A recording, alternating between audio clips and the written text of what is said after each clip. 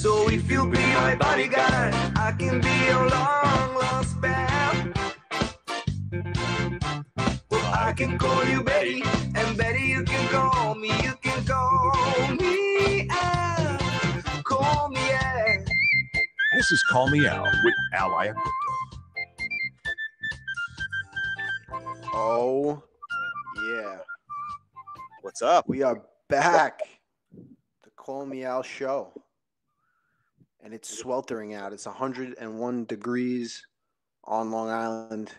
The only thing that can get me off the beach and in the studio, 6 o'clock Eastern time, is the Call Me Al show. It's not a podcast. Aaron? What's going on, man? Now, Les, you called me. You said you had the greatest idea ever. It's like, we're not a podcast. I mean, we are. We can be found wherever podcasts are heard, but we are the Call Me Al show. Wherever everyone, people call in. I think it's more of a show. You know what I mean? I haven't seen a podcast where people call in. It's like this, like a radio show kind of. More of a show. We're putting on a show. We're very thankful for the people that call in. Very exciting show today. Tanner Boser, his tweet went somewhat viral this weekend after Cyril Gane's fight. He said that his cousin gave him some advice after he lost to Cyril Gane, and he was wondering if Francis Ngannou wanted that advice. So I thought that was hysterical. Oh, everyone was clamoring for third cousin Shaun, and Tanner, of course, reached out to him on our behalf. And but hey, alas, it was not meant to be.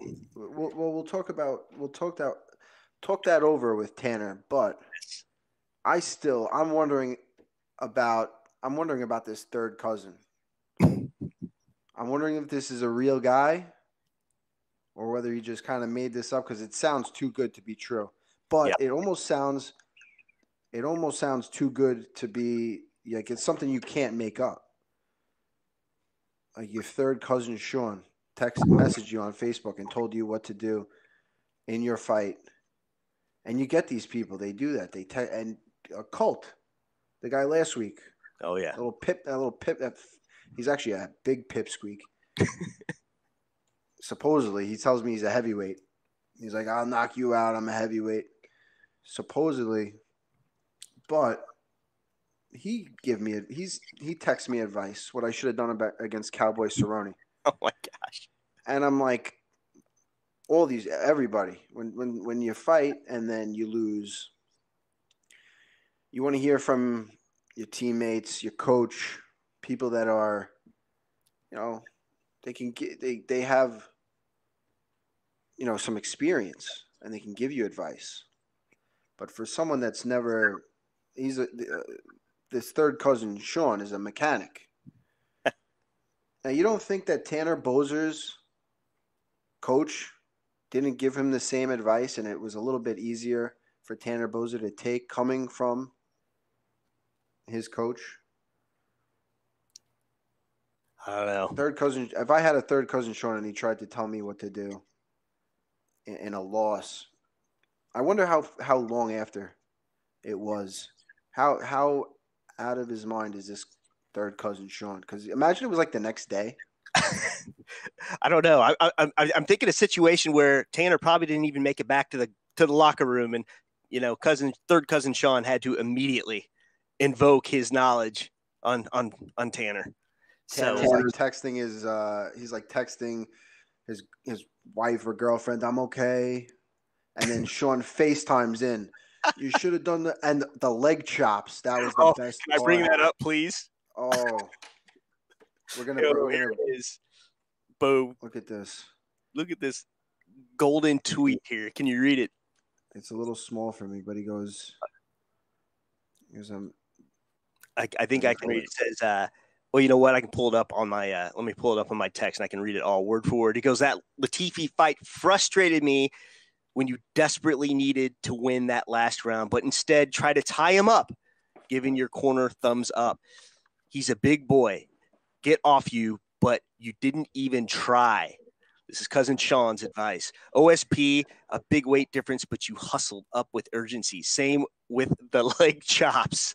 Those are a part of your striking that keeps the guys thinking where it will come from next. Only boxing gone just makes things even easier to see for his 1 mile reach. See, I can't resist my 2 cents. That's why I'll probably pass and stay on this side of the fence. Good luck. This was him passing on an opportunity to come on the Call Me Al show. And then he says, Tanner says, I immediately regret asking you anything. Huge mistake on my part here. I will tell him you politely declined. This is so hard to get through and not laugh the entire time. It's incredible. It's gold. He's got to be real. I mean, I got to believe. And then another. So we have. I'm excited to have this guy on. He's already in the comments. CJ Bettencourt, an aspiring up-and-coming superstar, has put out the challenge through Instagram. He said he wants to come on the show and tell me how it is. He's friends with Colt, and he's got I don't know if he's got a record. I don't know what he's got. But he reached out to me. He wants to come on the show. He wants to tell me. He wants to show me. So I think we have let's pull up. If CJ's in. He's in here? CJ. I'm gonna bring him in now. I think he's pretty technologically apt here, so CJ, about to bring you in. CJ. You're invited. Make the most of this, young man. Here's a little video of CJ fighting. Go. At first, I didn't know which one was CJ. Bro, get out. Don't get out of balance. Looks like he's in the blue. Yo, don't get out of balance. Jason, what are you doing? The audio is absolutely hysterical. This guy is not throwing a punch. He's got an incredible opponent here. Oh, come on, Jason. Throw a punch. Come on, Jason. Jason, throw a punch. Throw a punch. He doesn't throw a single punch, and that's how the fight ends. 0 punches thrown by CJ's opponent. Incredible matchmaking. Incredible arena that these guys are fighting in. He says, CJ is show the other footage. Don't worry, CJ. Come on. Let's get this guy in here, ladies and gentlemen. CJ, I'm trying to invite you, buddy.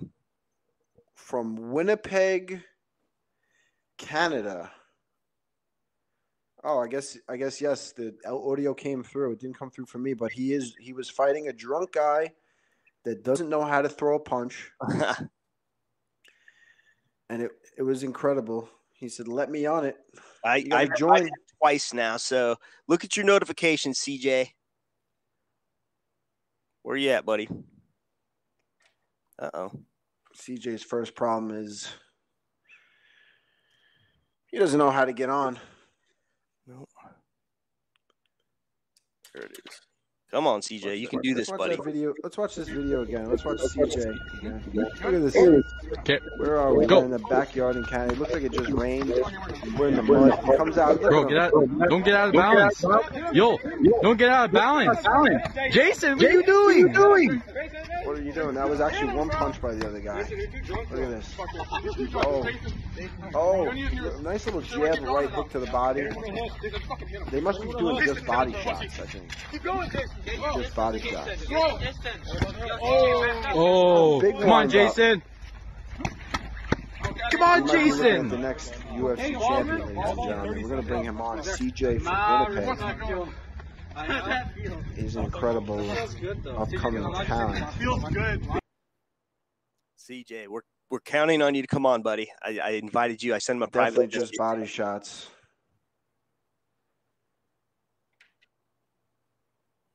Let's see. Oh, Prime Orc Bork says he's tech illiterate. I think he might be. I had faith in him because he had been in the studio earlier trying to come on. I've invited him twice. I told him to check his notifications. So even Tony Banana says the app is childproof. It's tricky at first. Yes. But CJ, come on, bud. We're counting on you I got to call you, I'll call you.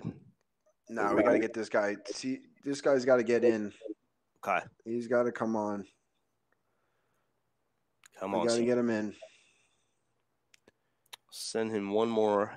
Tech illiterate. CJ, are you here or not? Because you're absolutely blowing it. You talked a big game. You said you were going to come on and tell me how it is, and you can't even get on the podcast. What do I press? Oh, CJ. All bark, no bite. CJ with an S. CJ Bettencourt. Remember that name. Sports fans. This guy is on the come up. He's challenging UFC fighters from the lawn, in the backyard, the mud of Canada. He said, bro, invite me again. I will invite him yet a third time. He said, when am I fighting again? I should fight CJ. I don't know. He looks pretty tough. Oh, yeah. You know what, CJ? I'm going to have to – you've taught me a lesson. I'm going to have to pre-screen you guys and get you in a little studio session ahead of time just to make sure you guys can get on. So you've taught me a valuable lesson. I'm inviting you yet one more time. There you go. He said he's on. He said, am I on? Well, no, you're not. I invited you. CJ, we're all counting on you. Notifications. The bell. Like the bell-looking thing. Are you on a phone or are you on your computer?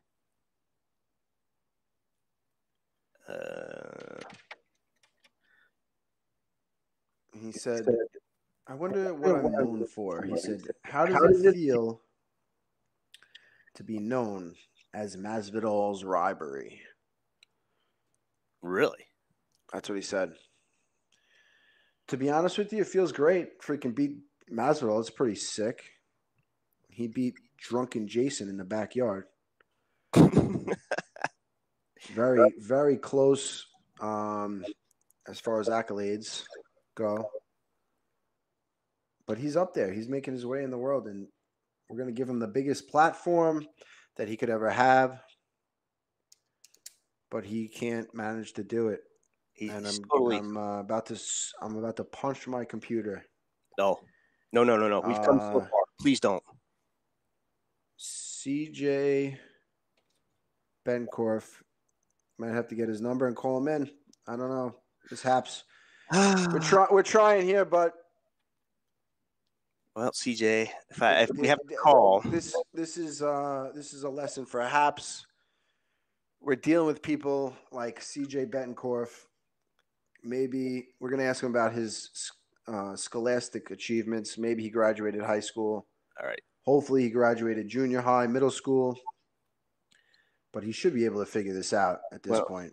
He gave us the phone number. He's the very first call we are making on the special Call Me Al phone. We have a dedicated line just for the show. And we're calling him right now, okay? So, CJ, we're hoping you can answer a phone. And then, Al, he is all yours. Here we go. Let's bring him in.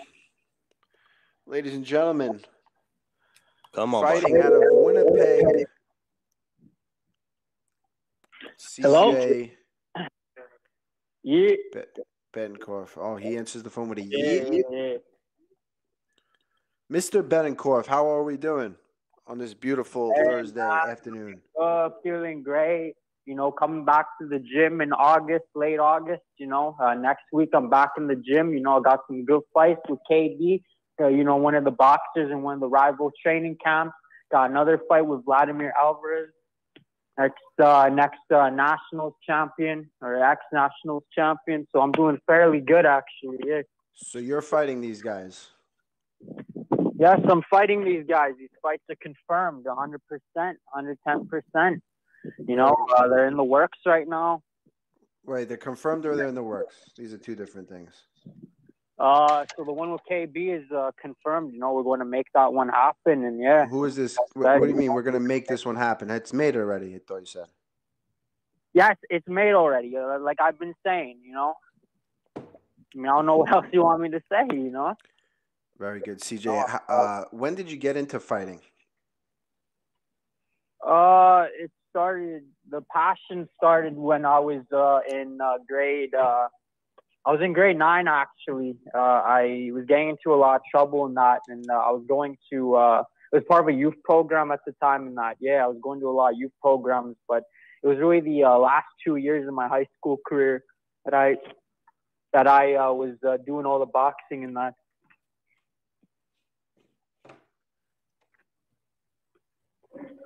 And what grade are you in now? Actually, I'm a graduate, but I stayed back in high school. Oh, that's a surprise! Wow. Oh, that's it's just 1 year. It's literally just 1 year. You know, when I was in grade 9, I was taking grade 11 and 10 courses. You know, I admit, you know, I failed math and science. Okay, big deal. I came back. I bounced back. You know.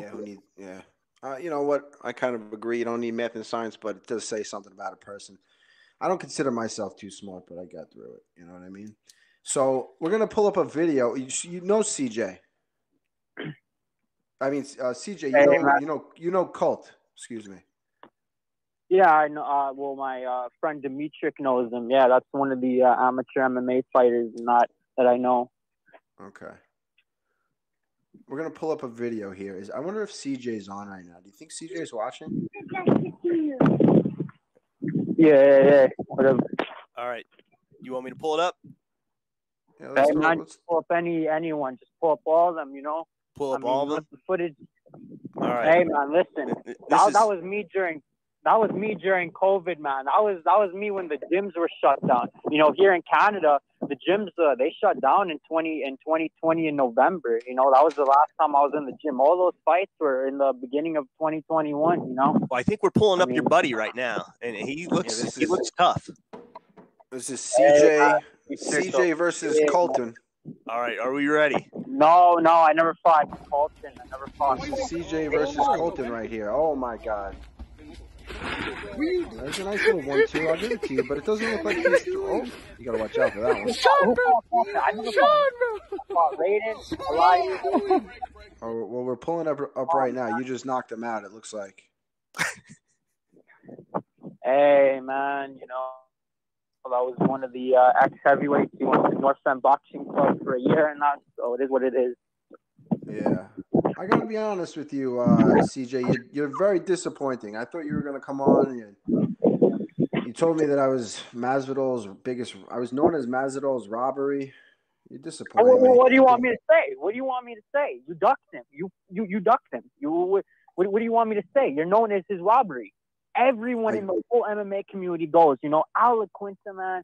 You know, George Masvidal got robbed when he fought him. You know, that's the whole MMA community, my guy. Your own boss, Dana White, even hated you. You know that? He even hated you. You know, you bite the hand that fed you, my guy. You know, I would never do that to a promoter.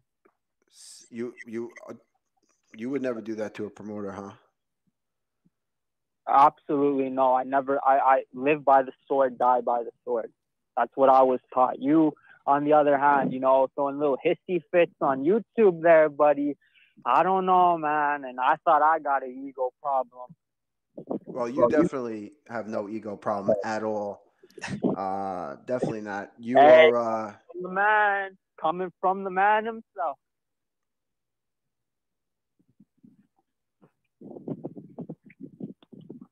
CJ, when is this fight you got coming up? We're trying to work it out around late August. We don't have a specific date, but we got the exact guy. So, and I'm so disappointed that you're not visibly on the screen right now. Hey, well, I went on the app, right? It wasn't working for me. I literally can show screenshots. I tried clicking the thing. It's not showing it for me. Like, I don't know what you want me to say. You know? Yeah, I mean, I don't know what you want me to say, man. Like seriously, use a normal app. Use a normal fucking app. You're using half TV. You know, like, hey, man, this is coming from a guy that's like, look, this coming from a guy that's like half brown, right? I know shitty Indian apps when I see them. You know, I don't know what you want me to say. You know, So you're saying Haps is a shitty Indian app? I mean, shit, man. It looks like one. I don't know what you want me to say.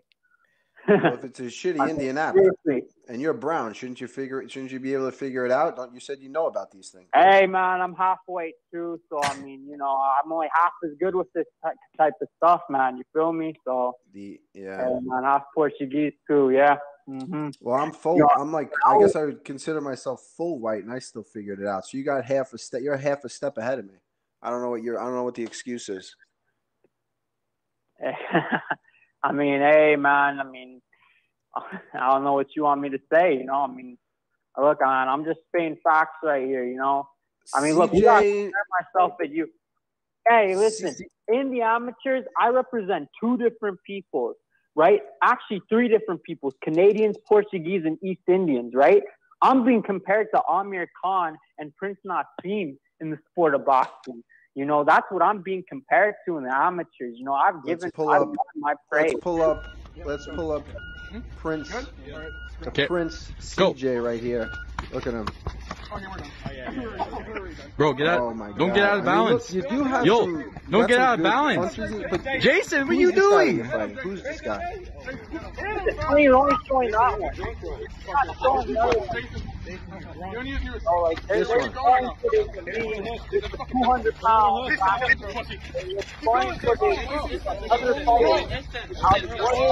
Oh.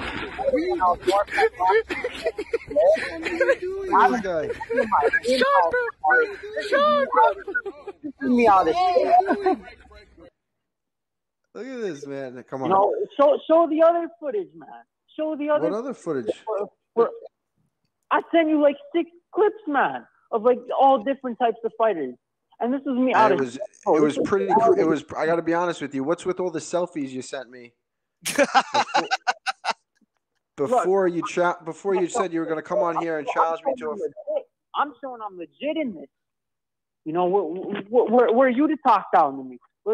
You know, what did you do in the amateurs in the sport of boxing? You at 17, yeah, you at 18 versus me at 18, right, in an amateur boxing match with full-on training camp.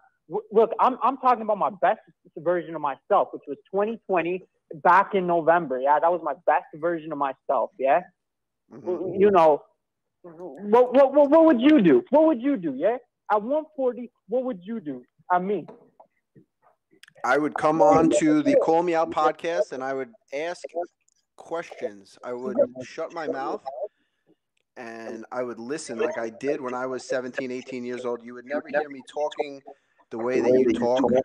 I would never send – if I sent – what was that? Yeah. No, it was nothing. You got people in the background, I think. If I sent a UFC fighter a message on Instagram, it would be asking for advice. It would be asking for guidance. You know, yeah, it's a UFC fighter that fought that was ranked number 6, right? To duck a lot of fighters to just keep that rank. What fighters did I duck? You ducked all the other fighters, man. We're talking about Conor McGregor. We're talking about all the other ones. And like, I don't think there's a. I don't. How would a fight between you and Conor go? I mean, I think he'd wreck me, but if we're talking about in the amateurs, yeah, like, you're ducking him. I think you're ducking him. I'm ducking him. Yeah, at 18, yeah, me versus him at 18. 140, right? Because when he started out in the pros, when he started out in pro MMA, he was 146, yeah? Him at 17 versus me at 17, 18, right? Amateur boxing, yeah, with the same amount of experience, couple years of experience, full-on training camp. What would he do?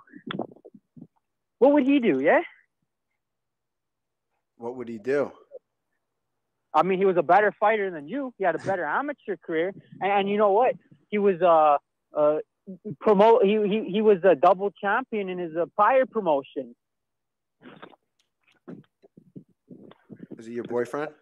Shut the fuck up, man. You do nothing, man. What the fuck are you talking about? Like, he had a better career than you. He was an actual champion. Were you champion? CJ, you're coming onto my show, right? And you're asking me if I'm champion. Was I a champion? Were you champion? Yes or no? Because you weren't. Was I a champion? Yes or no? I'm asking you. This is a question for you. It doesn't apply to me. You don't know if I was or not? You're really asking me this question? Even if you were a champion, were you double champion in 2 different divisions in a prior company before the UFC? Yes or no? There's very few people that have done that, CJ. Okay. You know what I mean? Why are you're disrespecting Conor? You're saying, "Oh man, you're his boyfriend." When he's had a better career. If I'm gonna ask any UFC fighter, I'd ask the guys that beat you. Yeah, I'd ask the fighters that have better resumes than you. You know, not guys that you dedicate half time to the sport. You dedicate half time to fucking realtoring, being a realtor nobody even cares about. Like, which is it? Which is it? Is it a realtor? Is it an MMA fighter? Which is it? Mm-hmm. Well, CJ, I think that the people that I sold houses to, I think I matter to them, buddy. I mean, in a division where there's like 200 realtors in every single city, man, like, what? I mean, truth is, if you weren't a realtor, someone else would have sold them the house for probably the same amount of money. This is a completely different career. Okay. Mm-hmm. Just like there's millions of UFC fighters, there's been millions of MMA fighters, and I was number 4 in the world. That's pretty damn good, right? CJ? No, you were number 6. Facts. You were number 6 ranked. When I beat Kevin Lee, I was ranked number 4. It was number 6. It was number 6. Your last rank, your highest rank was number 6. It's what it says on Google. Yeah, well, you know what? Google's wrong sometimes. I think I remember being number 4 when I beat Kevin Lee, my guy. Did you? I mean, hey, man, search it up on Google. The first results that I saw was in 2018. You were ranked number 6. Okay. Well, number 6, number 4, it's pretty damn good, wouldn't you say? If I was the number 6 or the number 4 ranked.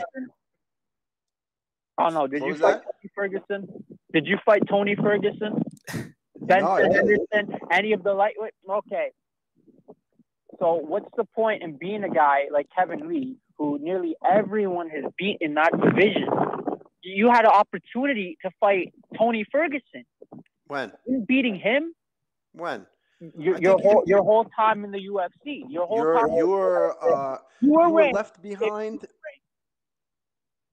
If you were ranked number 4th, like you were saying, why didn't you fight Tony Ferguson? Because after you lost to Khabib, facts, you lost your chance for a world title. You could have fought Tony Ferguson for the interim title, and then could have fought Khabib again for the real title. Ladies and gentlemen, CJ versus Colt right here. Oh, big shot. He's not throwing back. Shaun!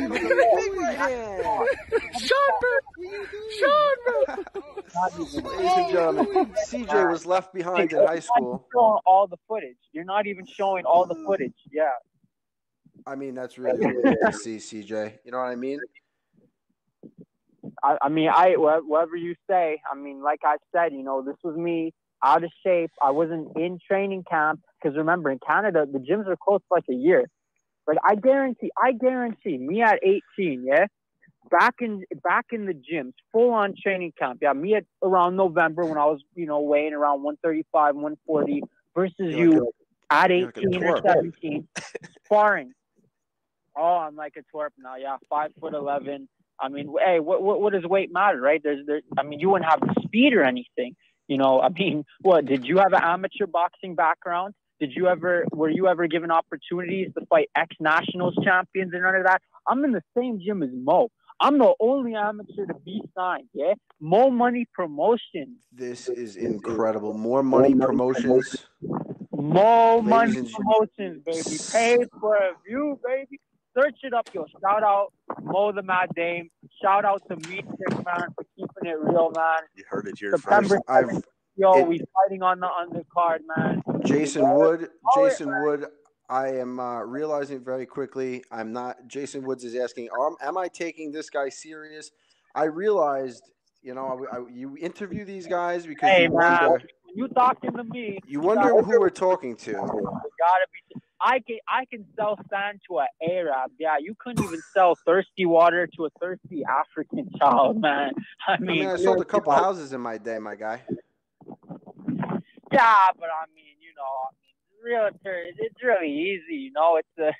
It's a easy job. How many houses have you sold? I mean, I don't need to sell houses. I'm doing good income wise. I mean, look, and wait, aren't I 18? So what did you make? What did you make last year? At 18. What were you doing at 18? You see my profile. I got the Chrysler now. You talking about money-wise, hard work and dedication. I've done a lot of freelance landscaping. I've worked at shipping companies, NRS Shipping, Canadian Tire. I've worked at plenty of jobs, actually. Hard work and dedication, I've put blood tears in the boxing game. I'm really dedicated, and say what you want, but I really am dedicated in becoming a next professional, Like I said, I'm representing two peoples, Portuguese and East Indians. You can't say nothing about that. I'm going to be that world champion. I mean, look, man, I'm already given the opportunity. Holy shit, CJ! There's a clock up. It says 20 seconds left. I don't know what this means. I mean, I don't know what you want me to say. Hey, man. I think you've been a disappointment. I think. Oh, I've been a disappointment now. You debate, yeah? If it's so easy, you do it then. Yeah? Hold on, let me get You do it then. Hold on. Oh, we're freaking. What happened here? We're pressing things. You at 17 versus me at 17, yeah? What would happen? You weren't even an amateur boxer then. What's your record? What was your amateur boxing record? Hell yeah, I want to do this. What was your amateur boxing record? Let's start there. Am I really debating a 19-year-old kid on? I would have taken you down and I would have beat the crap out of you. You're like a little skinny kid. Who do you hang out with? I'm 5'11". You hang out with that fat guy. You're in a field boxing, my guy. Don't come on my Instagram. Yo, you don't know. Don't come on my Instagram and tell me you're gonna beat me hey, up. Don't disrespect them boys, yeah? What sets were you down with? What sets were you down with when you were 18 or 19? Who were you down with? I wasn't down with a set. I don't do sets, my guy. All right. I was in the gym. I was in the gym. That was my set. I'm in the gym too. I guarantee. What gym are you in? Anyone out of my gym. What gym are you in? Hey man, it's on my profile. What's up? What I just asked you. I don't look at you. No one looks at your profile. What gym are you in? No one looks at my profile. 1,000 followers on Instagram. Yeah. Congratulations. What gym are you in? Well, why?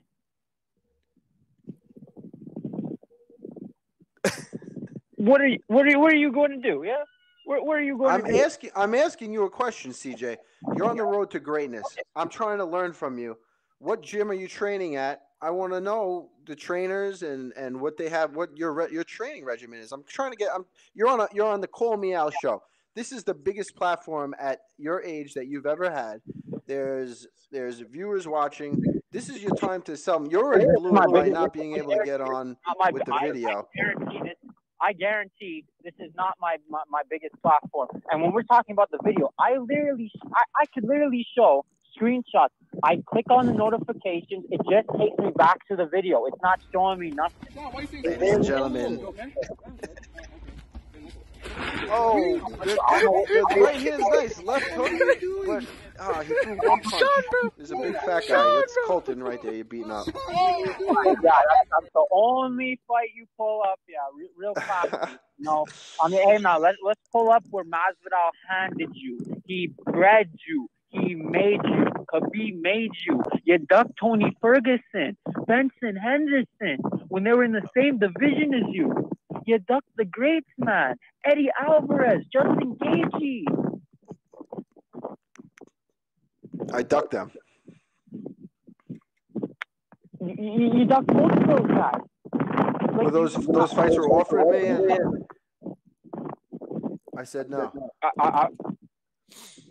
Well, you just admitted those fights were offered to you, and you said no. And no, that never happened, my guy. Hold on, we've got. Where is it? We got it. CJ versus what was his name? Go. Jason? Who's this guy? He's got to be world champion, right? Bro, get out. Don't get out of balance. This is CJ Yo, sparring don't with get the out of world balance. champion. Jason, what are you doing? I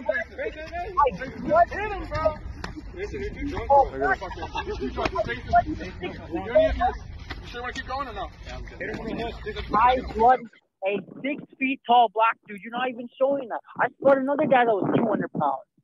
Like, you're seeing fights of me like out of shape, not even in the gym because of COVID restrictions, man.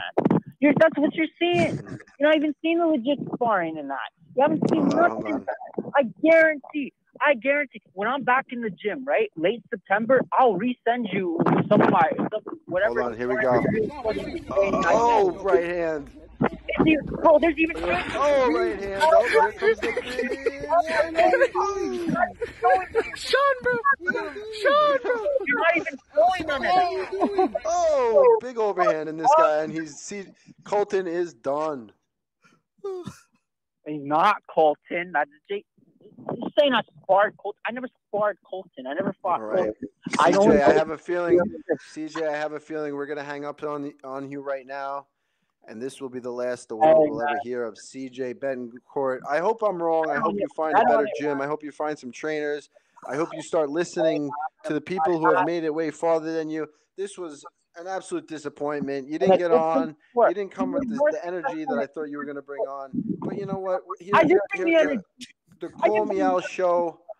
You don't always hit gems. Again, you were a washed up. And ladies and gentlemen, that was CJ Bettencourt.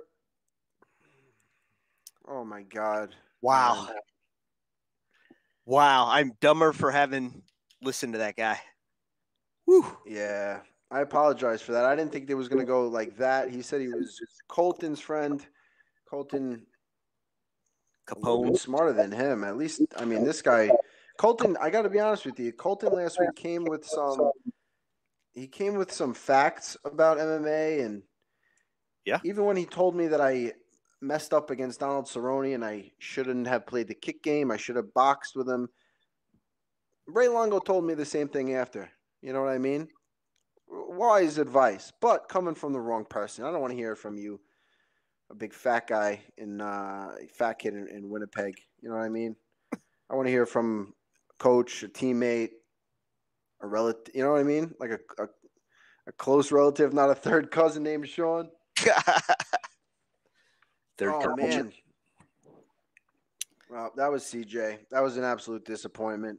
I apologize to everybody watching. We lost all our viewers because of CJ. I thought that was going to be a little bit better. We got to get these guys on video next time. Yeah, we'll figure that out. I think what I'll do is I'll get with these guys ahead of time and teach them how to come in and whatnot. So yeah, we're working out the kinks. We're working out the kinks here. Yeah. Tony Bananas thinks that CJ is third cousin Shaun. So. Very interesting theory there. He could be third cousin Shaun. We're gonna have Tanner Boser at Bulldozer. Excuse me. At Bulldozer Boser, we're gonna have him on, and we are going to talk to him. He said he's coming on. He should be logging on soon. Sweet. And we're going to talk to him about third cousin Shaun. Oh, shit. Al is live. Macarion 1600 coming from YouTube. Nice. We're everywhere, baby. YouTube, Facebook, Haps, Twitter, and you're getting comments from everywhere. So we are glad you're tuning in. So make sure, don't be scared to hit the share button. Bring all your friends in. Oh, CJ's still going. I can't even. CJ really needs to get a grip on things. Oh, that could be nice. He says he even though it was heated, he appreciates you letting him come on and speaking his mind, and he can't wait to prove you wrong when he gets an Olympic gold. So best of luck. Yeah, good riddance. The day that he gets an Olympic gold, could you imagine that guy with an Olympic medal? No. On the podium. It's incredible. It's incredible. He does sound like he was the third cousin Shaun. And the Masvidal robbery, he's hating on me. Yeah. People don't appreciate it. I mean, I think you know what I mean? I don't want to make it all about me, but I think I held my own. I was went in there, fought tough, and this guy doesn't appreciate it. You can't make everyone happy. No. And CJ, I don't really care what he thinks. I want to, I had him on. He sounded like he was going to give us something. Wasn't able to figure out how to get on. And then absolutely blew it. Yeah. But I would expect nothing more coming from I did want to ask him what was up with him sending me. He sent me like 10 selfies before telling me he was going to beat me up. And I'm like, what? I get it. Like, you get it. You know how to write. With his hands wrapped. Everyone had his hands wrapped. I was like, well, he knows how to wrap his hands. Maybe. I didn't, Tony Bananas has volunteered to come on if we need to kill time before Boser comes on. I think we got Boser. I think Boser's coming on pretty soon. Yep. So, interesting fights over the weekend. I hope you got a chance to watch them. Oh man, what a great weekend of fights. Ciryl Gane looked great, right? He looked miles ahead of Derek Lewis. I'm a big Derek Lewis fan, but it looked like it was two guys on different levels. No, it really did. I mean, he got in and he put together some combos and he was out of there. He made Derek Lewis look not great. No. And that happens sometimes in fights. Derek Lewis, first round, second round doesn't look great, but he hangs in there even when he's exhausted and he lands shots. And he never was able to land that shot. With the Black Beast, it's not over until it's over. Yep. And even, right up until the end, Ciryl Gane put him out. Incredible. I mean, the quickness on that guy, too. I mean, listen, I'm not a mixed martial artist in any way, shape, or form, but have you ever seen a guy that size move that fast? No, he looked good. He looked good, and I'm kind of glad they did. Looking back now, I'm glad that they did the interim title, because it really put Ciryl Gane over. I think him going right into. I mean, I guess it would have been the Black Beast, right? Yeah, would have got the fight, but they made this one, and I think. It's Ciryl Gane versus Francis next, right? It's got to be. It's got to be. And while we're on the subject, are we ever going to see John Jones at heavyweight ever? I mean, apparently he turned down the Stipe fight. I think he just wants to fight for the title. I think he just wants to fight for the title, and I'm in. I'm in for that. Yeah. John Jones comes in. He looks like he's a monster in the gym now. Yeah. And if they can get him, the money thing, they don't want to pay John Jones, I think, and guys are coming out now. Sugar Sean's coming out. Francis Ngannou's coming out. These guys want to get paid. Now, ain't nothing going up but the rent. Inflation's going up, and these contracts are staying the same. We got sponsorships. We got Crypto.com. Everyone's making money but these fighters. Man, Now, on the flip, though, is he taking a risk not fighting during his prime years? Or is he better off trying to go to another promotion trying to get paid? John Jones. John Jones. Well, that's the thing. The UFC's got him probably locked into a contract.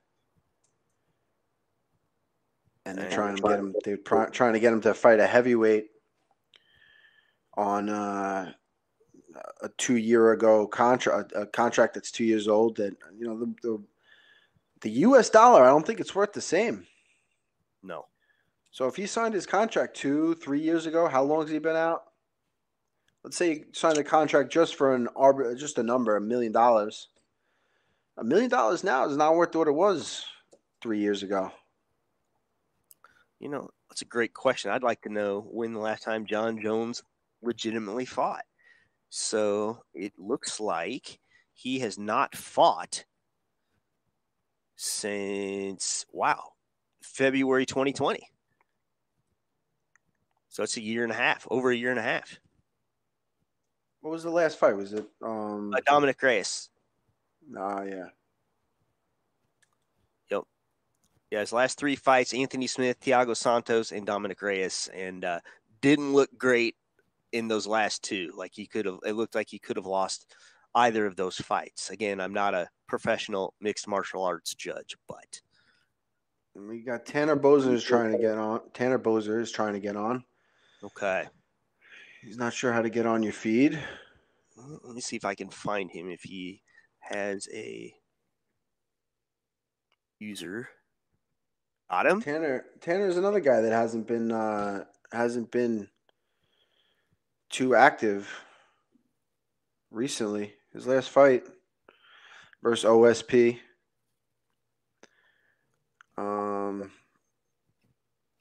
About a year. Oh no, that was.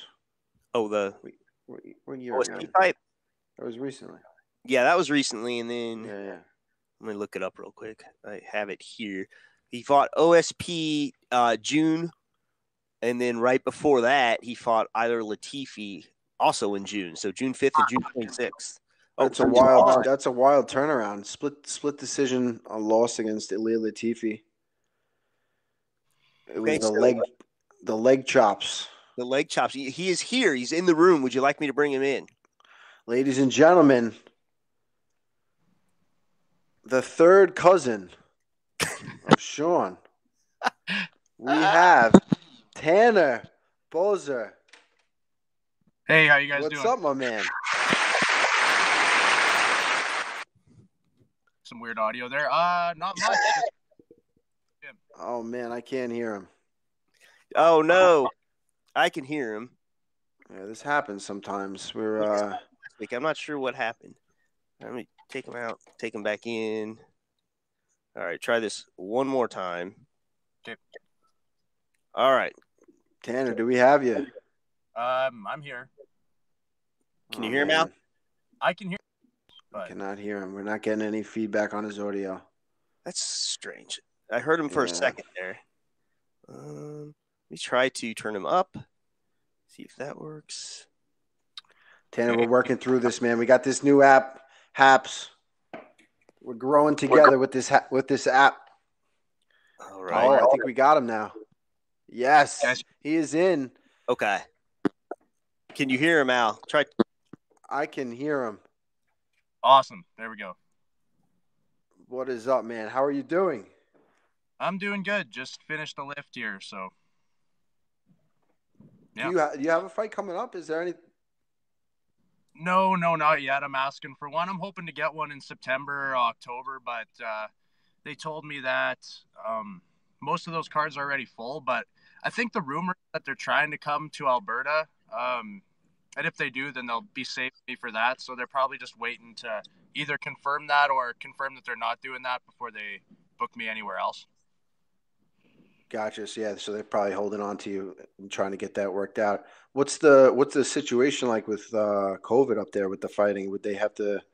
Are there arena shows going on right now, or how's it working? Yeah. I don't know if anything's really happened in our like bigger arenas yet, but the Calgary Stampede, a huge event. They did that that was a few weeks ago, and the rest of the country got real mad about it, but did that, and we have live fights again here starting this weekend in like a little smaller shows, like stuff you can watch on Fight Pass. So it looks like it's going in the right direction. So hopefully it does, and UFC is able to come here in the near future. It's good. It's opening up. It seems like it's almost going backwards here in New York.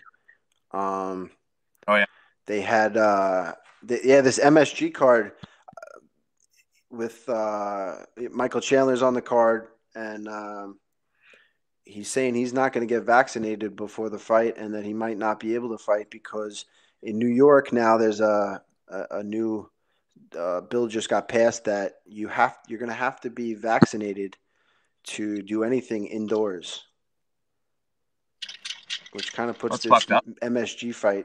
Yeah, it puts this MSG fight in a little bit of jeopardy. If everybody needs to be vaccinated and the fighters do too, I mean, maybe they would make a little exception for the fighters, but yeah, it's not. It's 100. Tony Banana says it's 100% trying to go backwards in New York. We're in trouble here.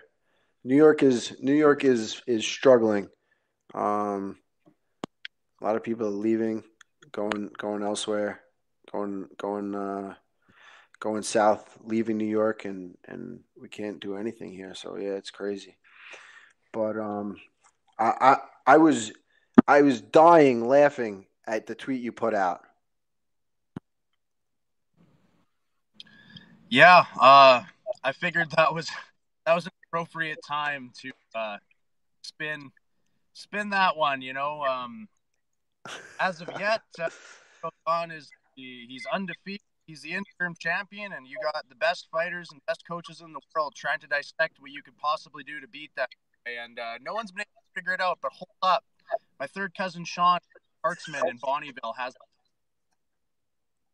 fucking idiot. This was incredible here.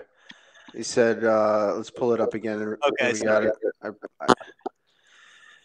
After I lost to gain, my third cousin sent me a Facebook message with a bunch of advice, telling me what I should have done to have won the fight. Anyway, if Ngannou wants to hire him in preparation for this bout, his name is Shaun, and he sells car parts and has never trained. Absolutely hysterical, incredible. Did you grow up with Shaun, or is this just like a guy that came on once you made it onto the scene? No, it's a small town, so you know people. I was pretty good friends with his brother, Kevin, and I didn't actually know they were my third cousins till later on. That's some small towns.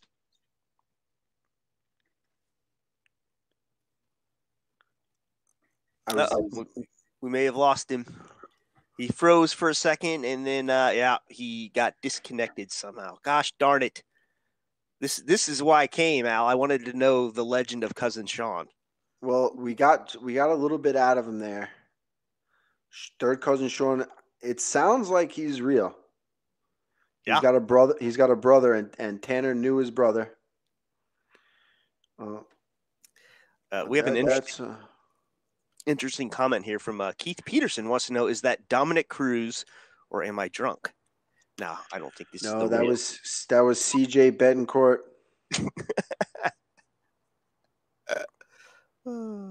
This is not the real Keith Peterson. Oh, he's back. Is he back? Nope, he's disconnected. So he may have had some bad internet wherever he was. I don't think it was on our end. I think he's trying to come back now. It looked like he was in the car. Yep. So, shout out to the fake Keith Peterson accounts. Who would do that? Put out a fake. Move out to Anthony Sinacori. Move out to Arizona. It's the place to be. A lot of people, Druckmann, John Druckmann, Long Island legend. He's moving. A good friend of mine, moving out of New York. He kind of did a world tour. He went to Arizona, Florida. and he just sold his house. He's heading down to North Carolina, and he's going to buy a house down there. He brought all his cash with him. He's just going to set up shop down there. People are leaving New York, and they're leaving by the boatload. What do you make of Dustin seeming pushing for a fight against Nate? Aaron, did you see a video of Dustin training with Joshua Fabia? No. Tell me that's not real. I think I saw. We might have to send it to you. I don't know if I got it on here.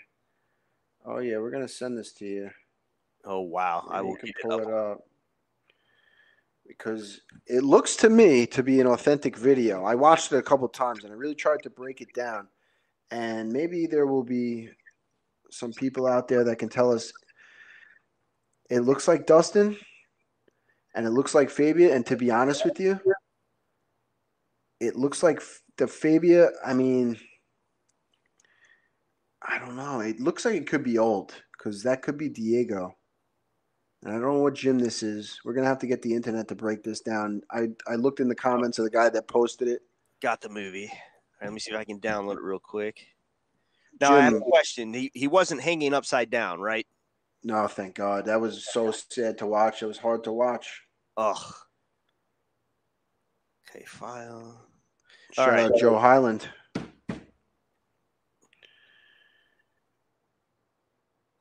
All right, I've almost got it. So give me just a second to upload it. Tanner is trying to come back on. It looks like he keeps going in and out and in and out.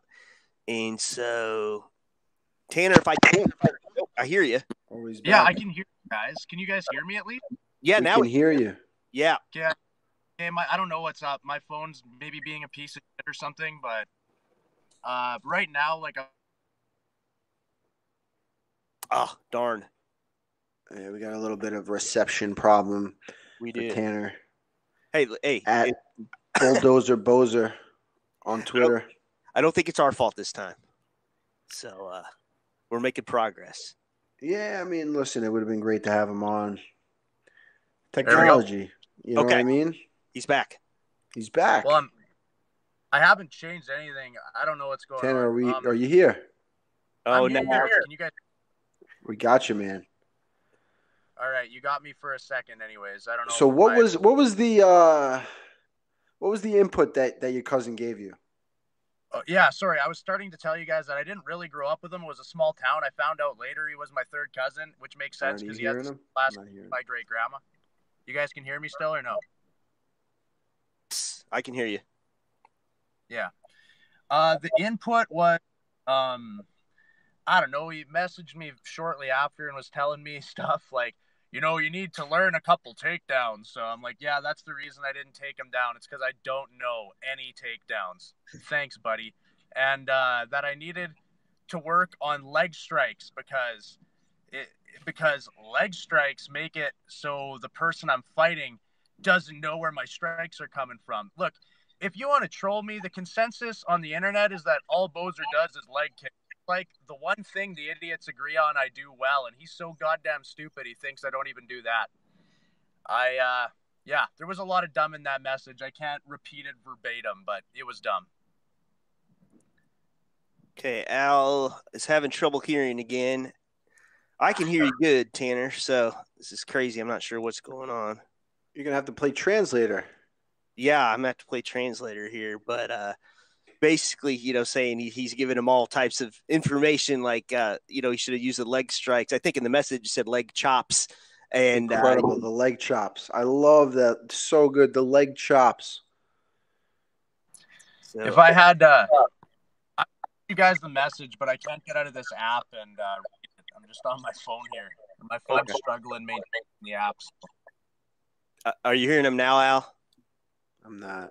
That's so strange. So, Tanner, do me a favor. Try to go back out and then back in the app. That worked last week, and we'll keep the line open for you.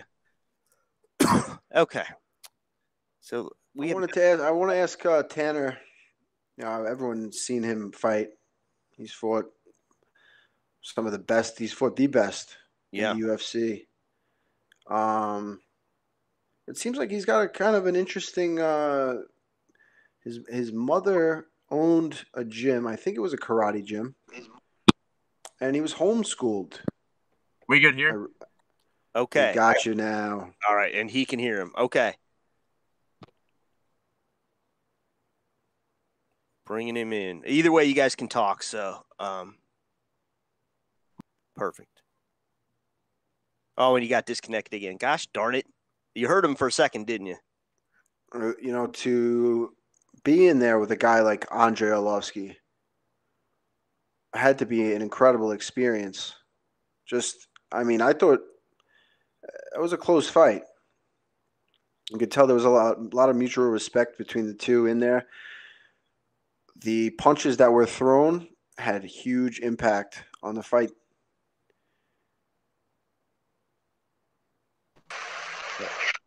Oh, I can hear. All right, Tanner, we are in. We are on. Don't. Yeah? Yeah, we're.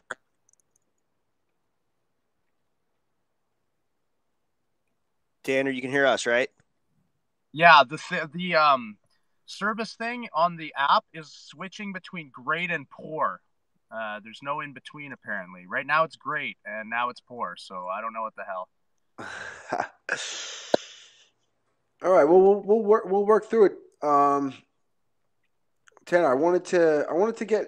I'm reading that you were homeschooled, and that how did you got into fighting? I'm guessing your mother she owned a gym. Tell me, I was reading a little bit up about your childhood. It's interesting to me. Yeah, I was homeschooled till high school. I went. Shit, you guys can hear me now? Yep. Okay, yeah. I was homeschooled till high school. I went to high. Shoot, see if we can call him. Maybe. I don't know if you got a direct line to him or not. Maybe we'll just call him and we'll get a better connection that way. I think wherever he is, he just has some poor service right now. So, yeah, because he keeps coming in and out and in and out. So, I really want to hear what he has to say here. Some good stuff. Yep. Oh, I can hear you now. I don't know. Did you hear any of that or no? We heard some of it. I didn't hear much. Sorry, guys. That's all right, man. Okay. Yeah, I'm getting in and out. Okay. Yeah, Maybe we'll mine's just try. staying at. Oh, so that's okay. I just messaged you. Maybe we could. Maybe you can we can just call you. You want to just. Okay. That seems to be working. Send over the number and we'll give you a call. Perfect. All right, I'm gonna get him off of this for now, and we're gonna get him in here. We're gonna ask him all the questions we've ever wanted to ask, and it'll work out good. I have the Dustin video for after, so hopefully he's sending you that number over right now. Al, can you ask me why you think Nate Diaz doesn't train wrestling? Day. Why he doesn't train wrestling day?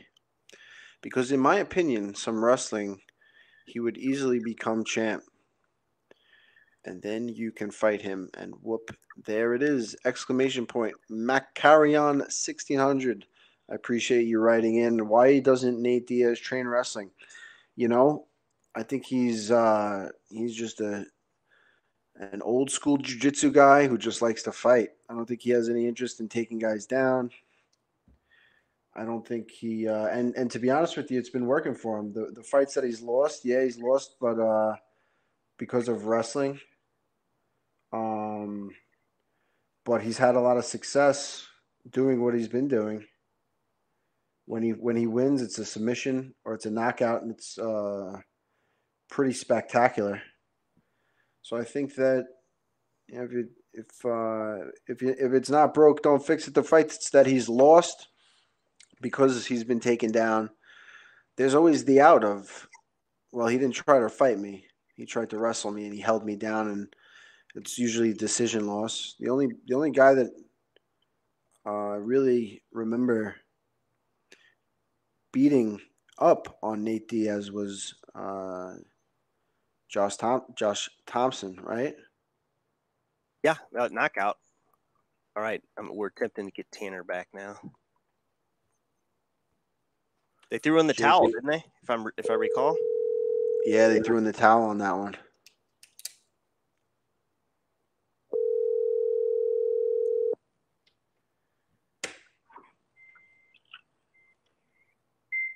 Tanner. Hey guys, can you hear me now? Perfect. Hey. Oh yeah. There you go. We got Tanner on. We made it. So we were asking you before we got cut off.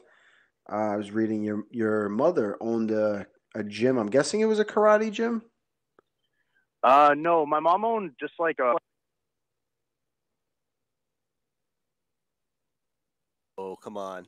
Oh man. My phone just decided to switch you guys over to Bluetooth. Okay, we can hear you now. Oh, there we go. You scared us. That would have been terrible.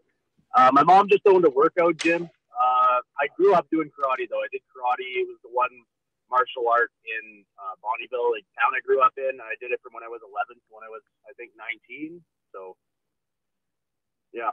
Trained out of my mom's gym-ish. I mean, what I thought was training when I was, like, 21 with a couple buddies. We didn't really know what the hell we were doing. I had a couple fights just out of there. And then I moved to Edmonton to train at an actual gym. Yeah. Where are you training now? I still train in Edmonton. I train at Frankly's Muay Thai here, and I train at our MMA gym is just outside of Edmonton in a city called Sherwood Park, basically Edmonton, and it's called Shave Bears MMA. Nice. How I always feel like the heavyweights, they always have a hard time finding good guys to train with. Is that a problem up there? We have more big guys than most places seem to. I got a few bigger training partners. I kind of train with middleweights and up. Like I got a couple heavyweights, but I train with a couple light heavyweights, a couple middleweights. Pretty good team, and it's been working so far. So. And then, so you were working as a bouncer, and and training full time. Yep. I was probably the small. I did that for a summer. I was probably the smallest bouncer ever in the history of the Dizzy Lizard. But what a great way to, support yourself while you're coming up, on the regional scene, right? I'm guessing you were doing that until you got into the UFC. Yeah, I did it for almost 6 years, and it was ideal. I mean, if my first training session wasn't until like noon, I'd still get enough sleep because I mean, you finish at 3, you got to drive home, go to bed, whatever. If you go to sleep at 4:30, you can still wake up pretty good at 10:30 or 11. It's not so bad. So. I just wouldn't train too often early in the morning, and kind of just like a shifted schedule. It wasn't even really an inconvenience. Just kind of waking up late, staying up late. Yeah. You gotta have some good stories from the bouncing days. Yeah, man. There's a lot. I stopped working there honestly because someone burned it down.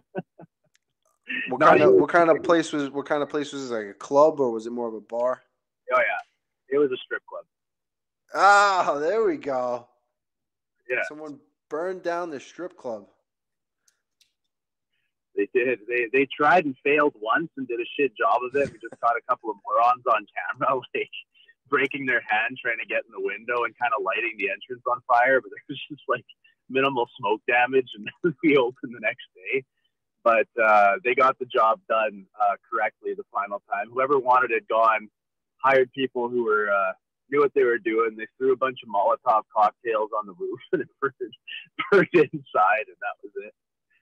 Oh my God! So I mean, were you single when you were working at the strip club? For a large part of it, I started dating my girlfriend. We were dating for maybe not quite a year, I guess, when the strip club burned down, and it was probably a good thing that it did, because not easy for a girl if you're working at a strip club, that's for sure. Did you meet her in the strip club? Yeah, she worked there. Oh, okay. Well, I mean, I guess if you're there together, but it could still, I would imagine that could be problematic, but definitely a point of tension still, yeah. And that was how long ago? Oh, when did it burn down? In 2019, I think, something like that. Yeah, I mean, it was a point of tension. It's all good now. It's in ashes in a parking lot in Southside Edmonton. But yeah, I think that was 2019 when it got burned down. I was actually not here. I was in Arizona for my cousin's wedding, and then I was driving to Vegas for one of my friends fighting on the Contender Series. And then I remember I like rolled over in bed, my alarm, and I looked and my phone's got all these notifications. Diamonds burned down, and I was laughing so fucking hard. Like it sucked. Like obviously when I was like, it was a really good job. I made pretty good money doing not that much. I can't complain. I worked with my buddies. It was pretty fun. It was a great job, but it was still fucking hilarious. Someone burned it down. I don't know. But then I had to work in shittier clubs for a while till I started getting paid more in UFC, and that fucking sucked. So I definitely did miss it in those times. What happened to all the strippers? They started working at other strip clubs. They weren't in the building when it burned down. Don't worry. It was up to the shift. So, how old were you? You saw Andrei Arlovski. When was your first? Because he was like when I was coming up. When I first got into the sport, he was the champion, 2005. And you're 30 years old right now.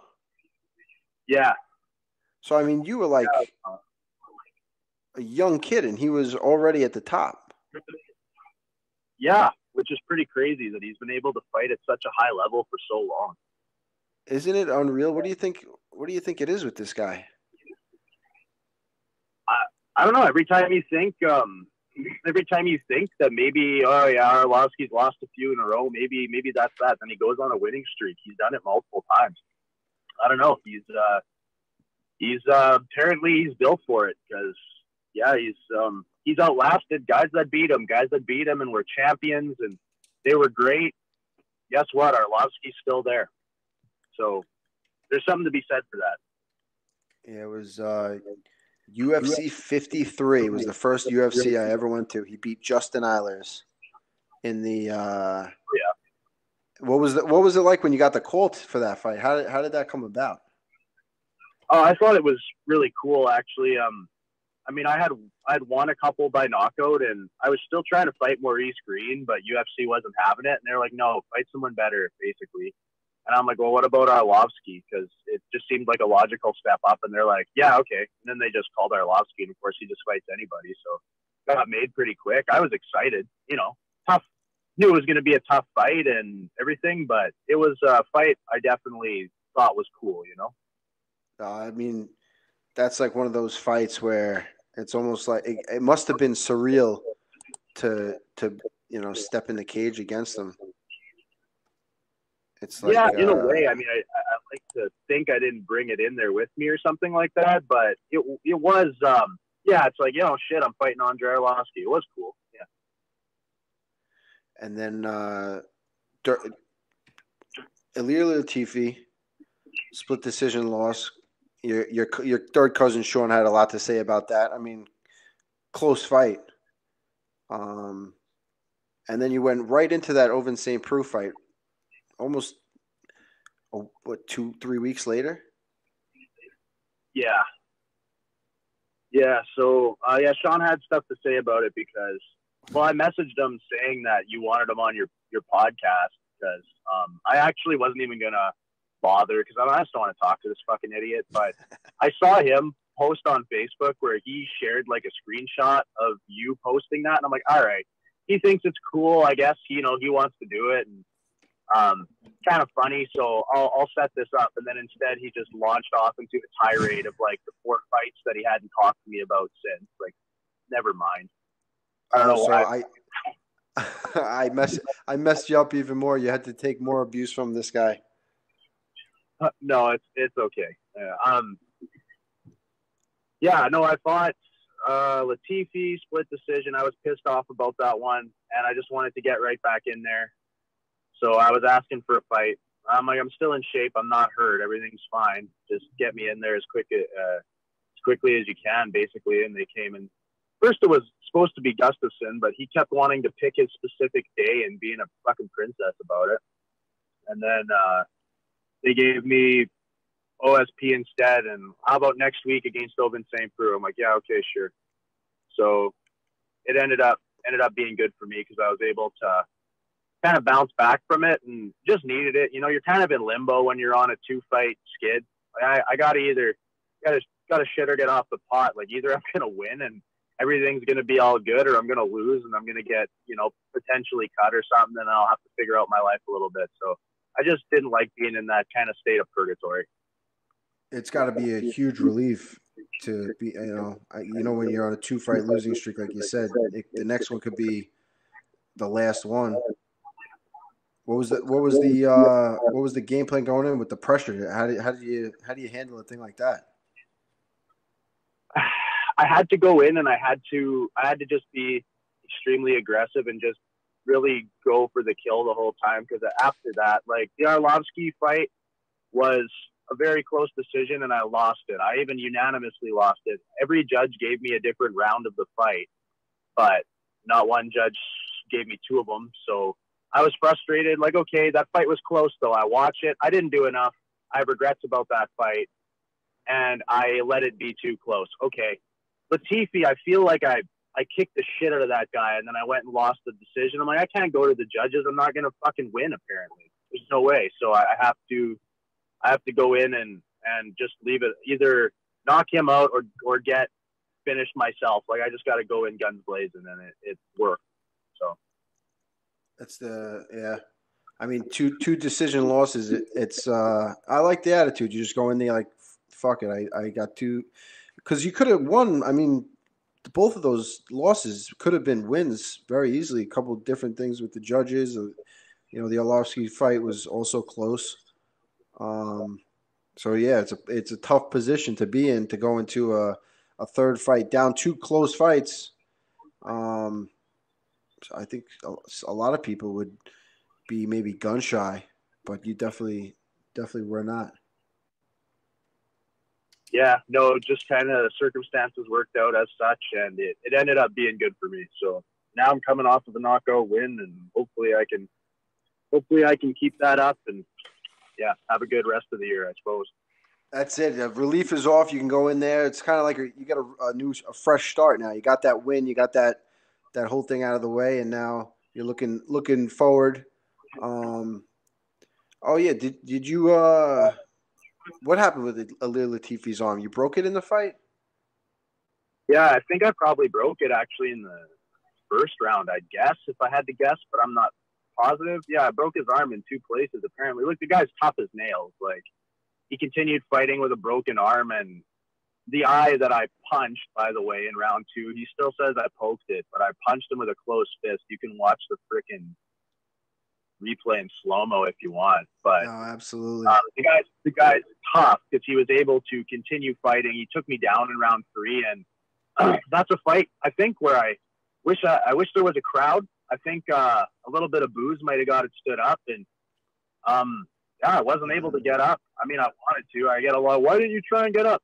For fuck's sake. He chose to pin. I was pinned, and he didn't look to advance his position, and he didn't look to do damage or anything, and there was no space, and I couldn't create any space. I tried, and it didn't work, but apparently he did the right thing because he won the decision, so I can't knock the strategy. He won the fight.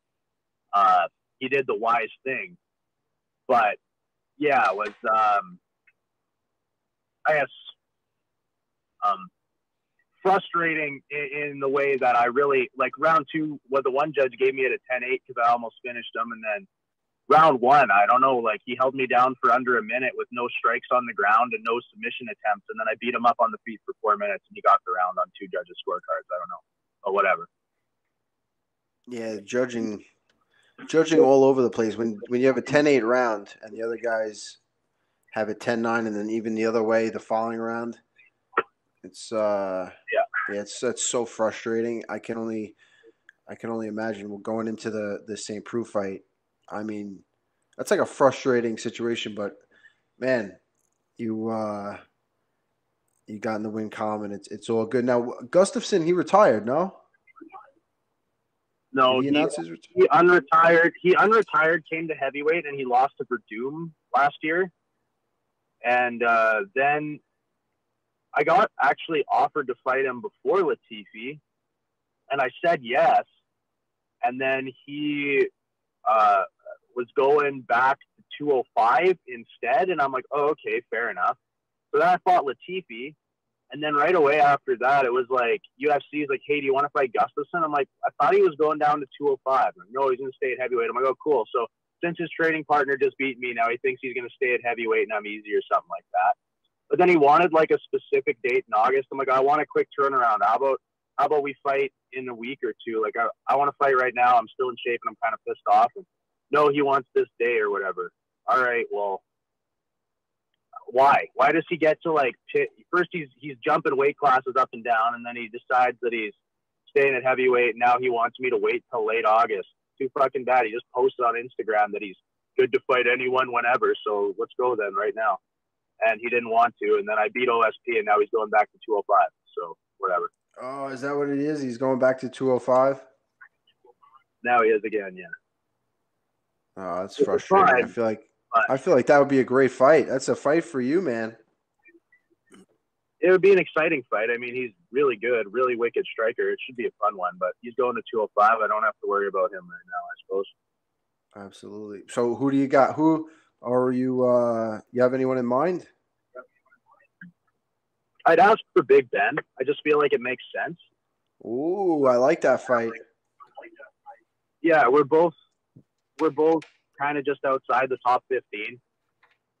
And he's a vet. He's been around forever. He's fought everyone. And he recently complained that UFC wasn't letting him fight anybody. And he's like, well, apparently there's 2 guys and allowed to fight in the division. I'm like, I figure that they do me versus Big Ben, so I might as well just ask for that one. He wants to fight. So you think it's going to happen? It makes too much sense, so probably not. Just like the Maurice Green thing, I thought that made the most sense in the world, and I didn't want to do it. So I don't. Truth be told, I don't really care who I fight.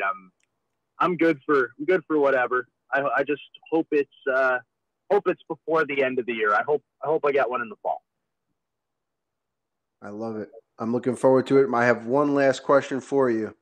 When you get that big fight, will you be asking third cousin Shaun for his advice going into it? Man, I only ever hear from him after I lose. It's the weirdest thing. I don't know why he doesn't give me advice before I'm going in, man. Whenever I lose a fight, he's got a lot to say, but it's just radio silence from the guy if I win or before a fight or anything. So does he have some valid advice at all? Do you want me to read it? Yeah, let's hear it. Now it's getting good. This is it. This is I'll go back. This is the Cyril Gone loss message. Please take this with a grain of salt. You need a third fight game plan, because that was my second fight in UFC. If you don't get first round, need to take round 2, or you're obviously looking for a KO round 3. I know you're probably already pissed and don't care to listen to a guy like me. I've 100% watched more UFC fights than anyone you've ever met, even in the UFC. Fucking sick. I remember you fighting 205 and thought you were super cut. I know you've learned a lot since then, and it shows, but you're always going to be fighting bigger fighters, even up to 285 pounds. You need wrestling or leg strikes or clinch work to close distance. Head movement could be better, in my opinion. Going forward striking, it looks pretty nice, but becomes predictable. Usually you have backwards head movement, but not these past few fights. Your leg kicks are one of your top tools to gain points, slow movement, and make your opponent think about a different variable of striking. Since Hague, you've kept your chin tucked, and if you can rely on your movement, you could rip the inside. Seems like when you get there, you push your feet back. I'm here for you, bro. I am cheering you on. Just probably the most hardcore MMA fan in Alberta. No problem telling me to fuck off, and your brother is actually a savage. I don't know. And then I replied with, take this with a grain of salt, too. Suck my dick. You've never done anything. I love the reply. It's so frustrating. It's so frustrating when someone that, I mean, he said it right there. He's watched a whole bunch of fights. I mean, I'm sure some of those things they might, I mean, it sounds like good advice for anybody. Head movement, basic good advice, but you want that coming from a coach. You want that coming from a teammate. Coming from that guy, take with a grain of salt, suck my dick. You want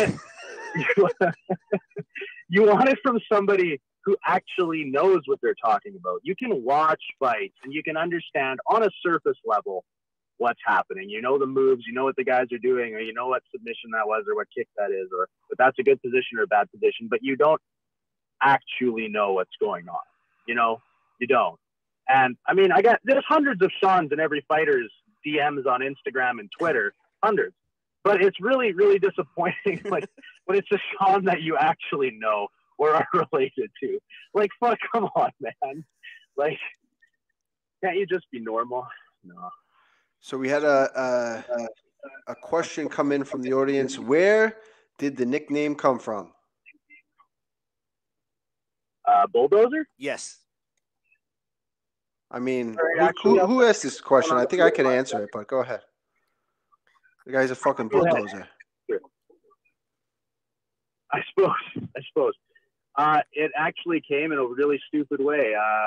Former foe of yours, Mitch Clark, when I was new, called me. He's like, man, we got to think of a nickname for you. I only had like 3 or 4 fights. I think 3 fights at the time, and he just kept being like rattling shit off that rhymed with one of my like first or last name. And then at some point he decided to call me the Dildozer. I'm like, oh, for fuck's sake. I mean, I'm 3 fights in. I'm a kid. I can't say shit. So now Mitch is calling me the Dildozer. And like, oh my God. And then I want, just for no reason other than it sort of rhymed and it was funny and rude or whatever. And then I want to fight by decision. And I did just kind of take the guy down and run over him. And a guy I was with's like, bro, you just bulldozed that guy. You should just call yourself the Bulldozer. And I'm like, oh, yeah, okay. I'll go with Bulldozer, and it's also an ode to Mitch's bullshit nickname. So, well, thank God that other nickname didn't catch on, because you must have just been like, every time he said it, just looking around, please, no one else, don't catch on to this, please. You don't want to get, that's one thing you don't want to get known by. Please shut up, man. You can't. Yeah. So I just usually default and say, well, because it rhymes, because it's a lot easier than telling that story. And, I can't go and tell that one on an official UFC interview or something. But, yeah, I figure I can tell that story here. This is the place. This is the place to do it. And your freaking truck, your bulldozer in there. I mean, it just fits. It's, you know what I mean? It's. Yeah, kind of. I mean, I move a lot. Like, I move a lot. I'm kind of mobile. Like, I don't really think I fight like a bulldozer these days, truthfully. But yeah, it rhymes and it works. I'm with you. You do hit like a bulldozer, though, my man. I'm really glad you came on. I'm so happy I saw that tweet, because it was one of the most amazing things the internet's brought in a while. Third cousin Shaun, God bless him.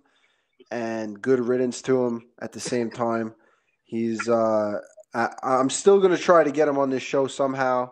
We got to get him on. We could break down some of my fights.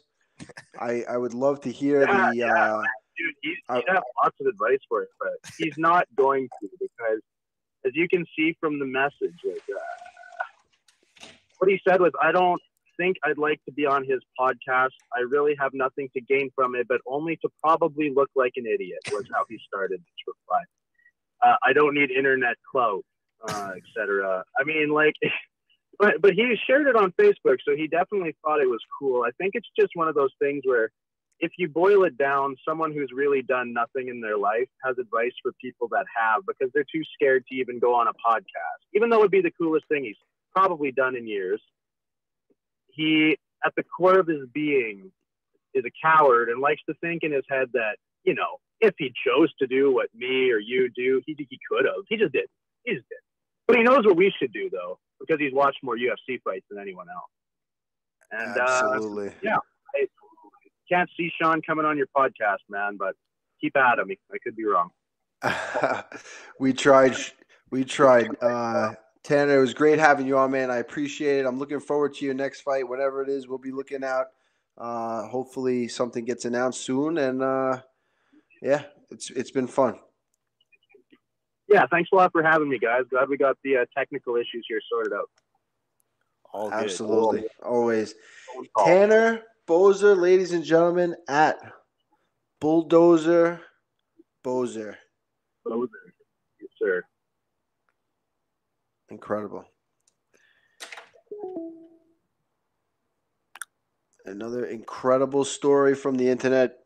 Third cousin Shaun. I think that's one that's gonna stick around for a while. Everyone that gives unwarranted advice is now going to be the third cousin. Third cousin Shaun. I think everyone's got one. Everyone's got a third cousin Shaun in their life. And of course, third cousin Shauns are always welcome at the Call Me Out show. I'm sure he's listening to this, and I got to be honest with you.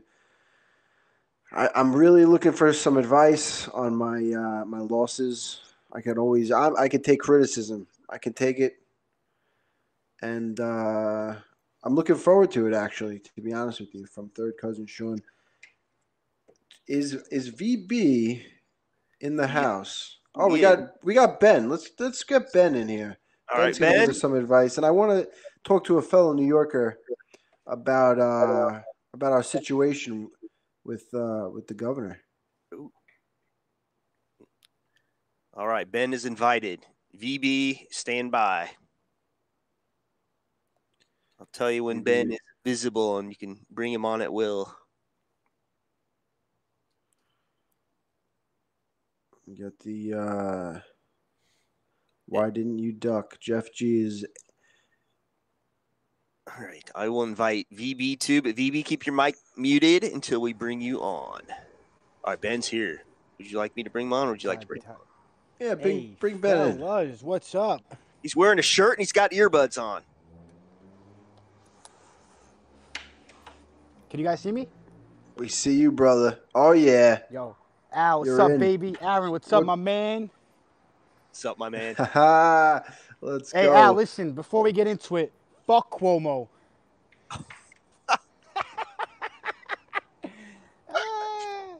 I see Hey, listen, you. bro, I got what he I deserves, you know? appreciate you.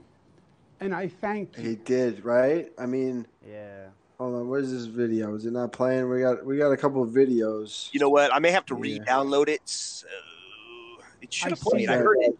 Were you I playing? appreciate you. We And I got thank Cuomo. I mean, I got to be honest with you. He almost got me with his little farewell speech. He almost made me. Basically, the beginning, he was saying, "This is the way I've been my whole life." In my mind, I've never crossed the line with anybody. Essentially, he said that, boundaries, the line has changed from when he first started till now. Basically, he said he was kind of like, I'm just a creepy old guy. I'm just like the creepy old Are you guy. ashamed And now, he's Italian now? oh man. So did he say that? I saw that he said he was Italian. Did he say that? I missed that. That wasn't. No, I'm the asking you. interview. Are you ashamed? Are you ashamed that he's Italian? Yeah, I'm kind of ashamed with the guy. Yeah, I'm ashamed. More in New York. I'm kind of more ashamed to the New York thing.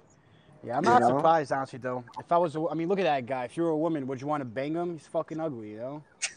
I mean, it's more like the fact that like he's got no self-awareness. He's just like, Yeah, man.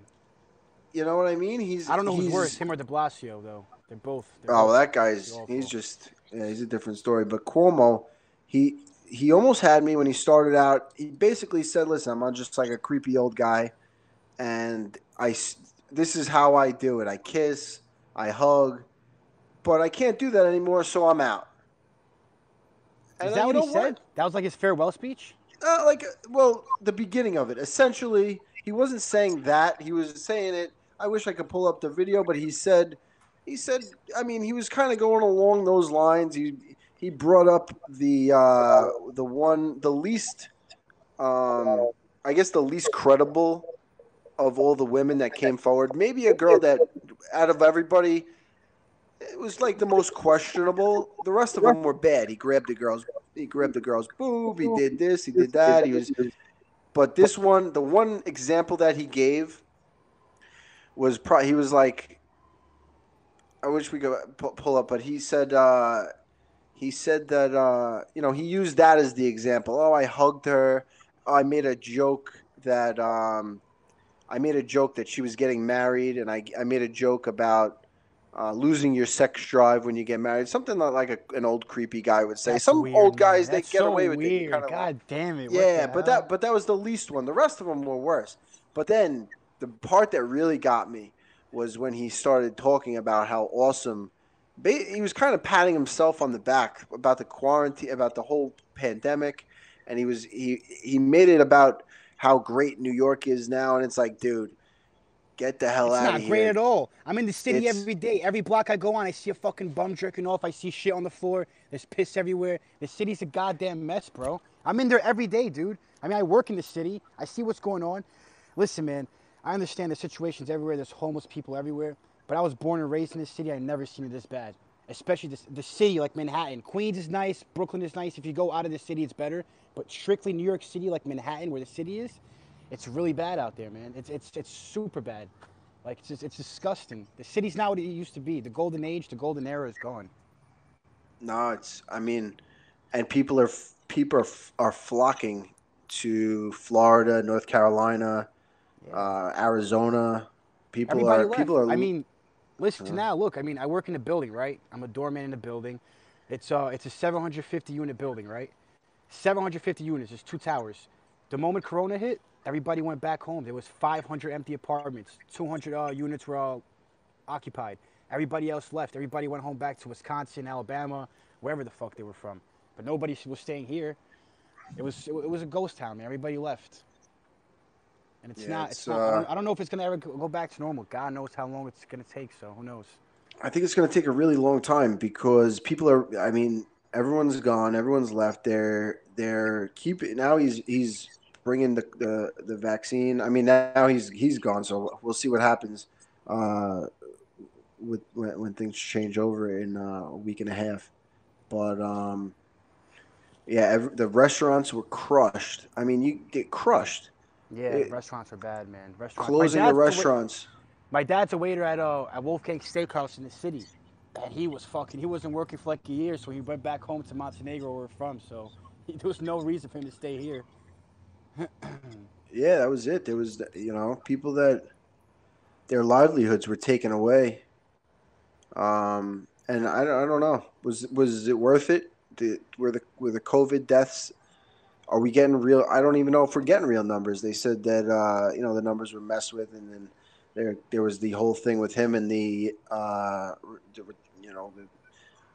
retirement homes and that whole thing. And the guy wrote a book. How will you have time to write a book when all this is going on?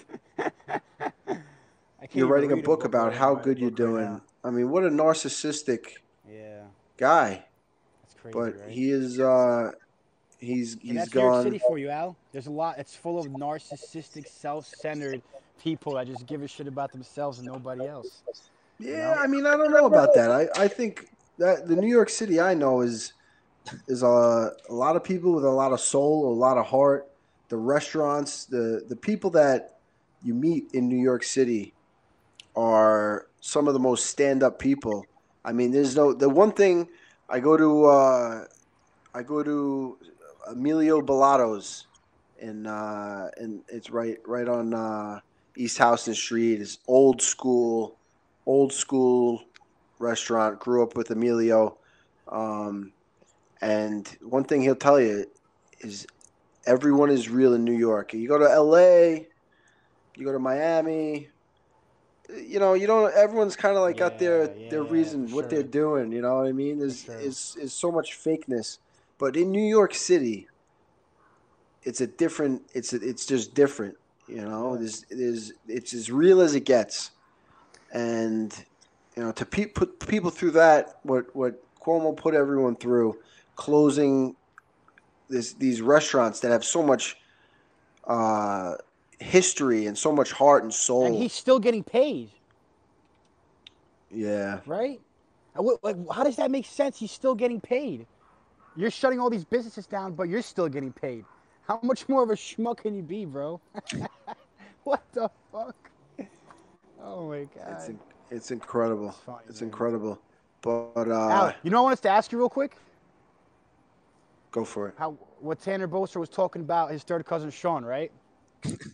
Did you ever have a third cousin Shaun? Has anybody ever told you some bullshit like that and try to give you advice? Like, seriously, a person that was a novice, that had nothing to do with it, that never fought, has no idea what they're talking about, try to tell you what to do?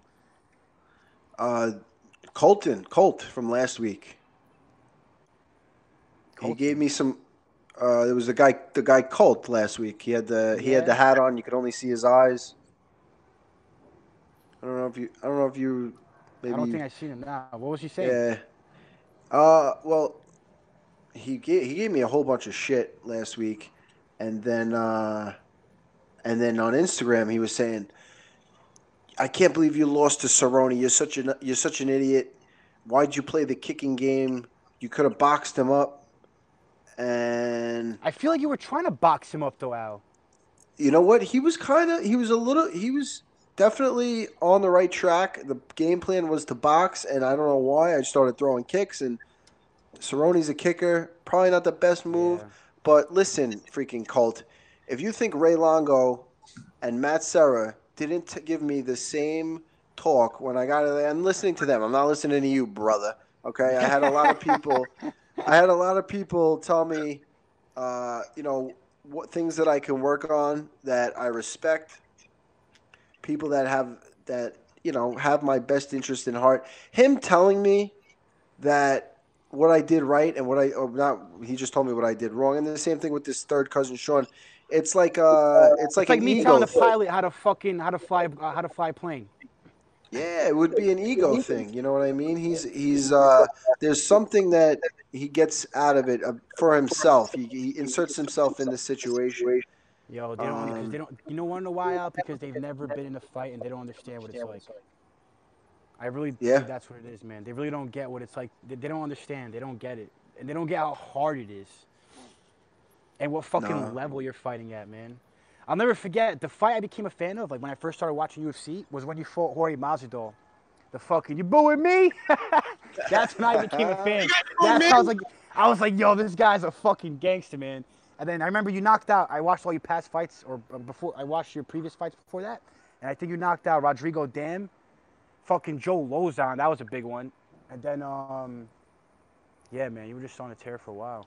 But shit happened. You are repairing me. Was CJ came on and just absolutely annihilated me. He broke me down. This freaking guy. I don't know if you were listening in the beginning. This guy CJ.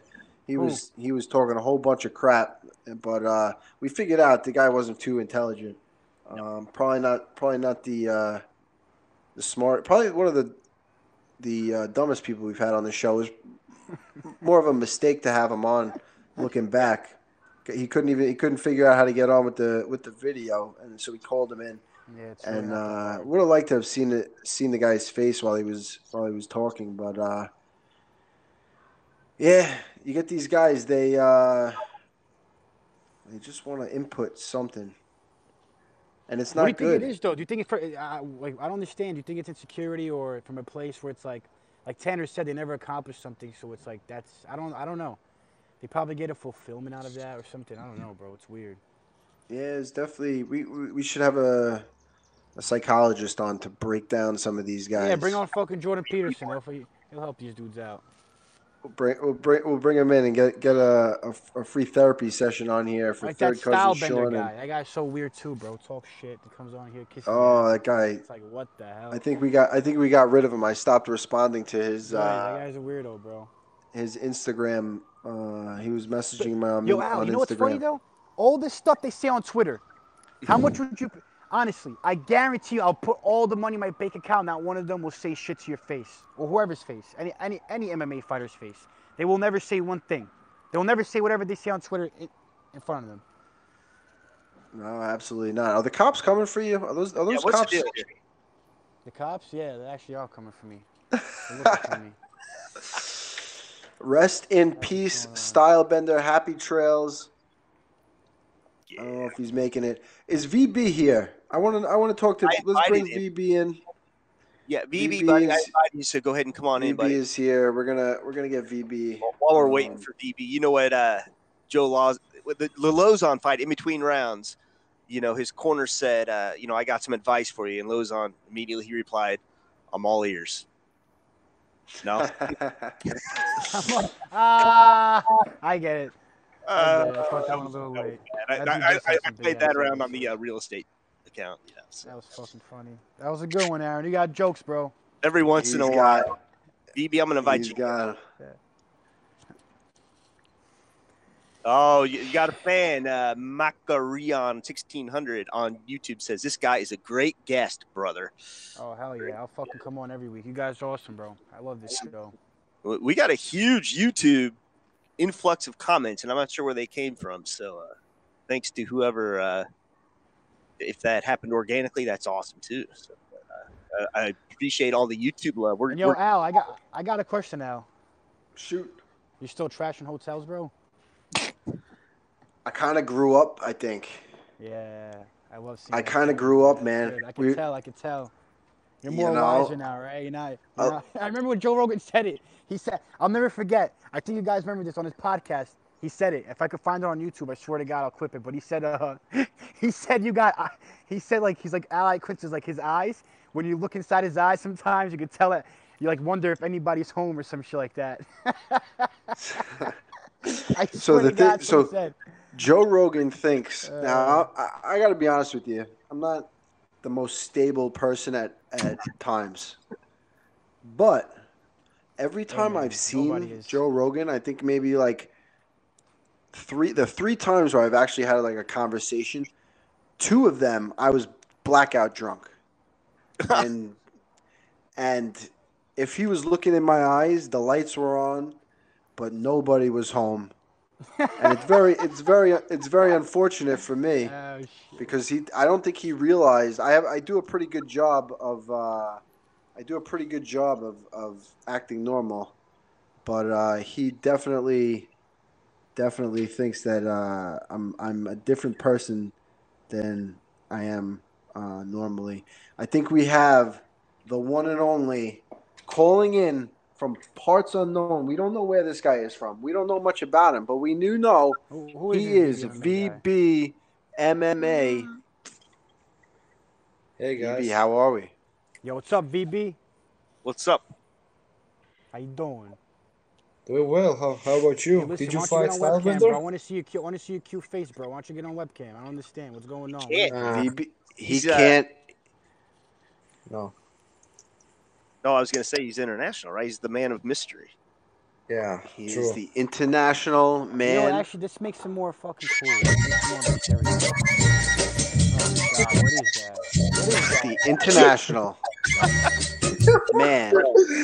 There you go, buddy. Mystery VB MMA. VB, I don't know, man. I don't know about those picks last week. I would agree. I sucked last week. Yeah. Wow. Man. Did you learn a valuable lesson, though? Kind of, but it was a wild fight, If you mean Chiesa, he was doing well, and it's MMA. So not really. He almost had it, you know. He went real hard for that choke. He was going really hard, and I think he almost had that thing. Yeah. Luca said it was 80% in. Hey, He fellas, almost I'm gonna get so. off, man. You guys have a good night, all right? Oh, man. Hey, thanks for coming on. Thanks for having the earbuds Masi, on. my man. Yo, see you, bro. Al, Aaron, Phoebe, have a good day, bro. New York. Hey, see ya.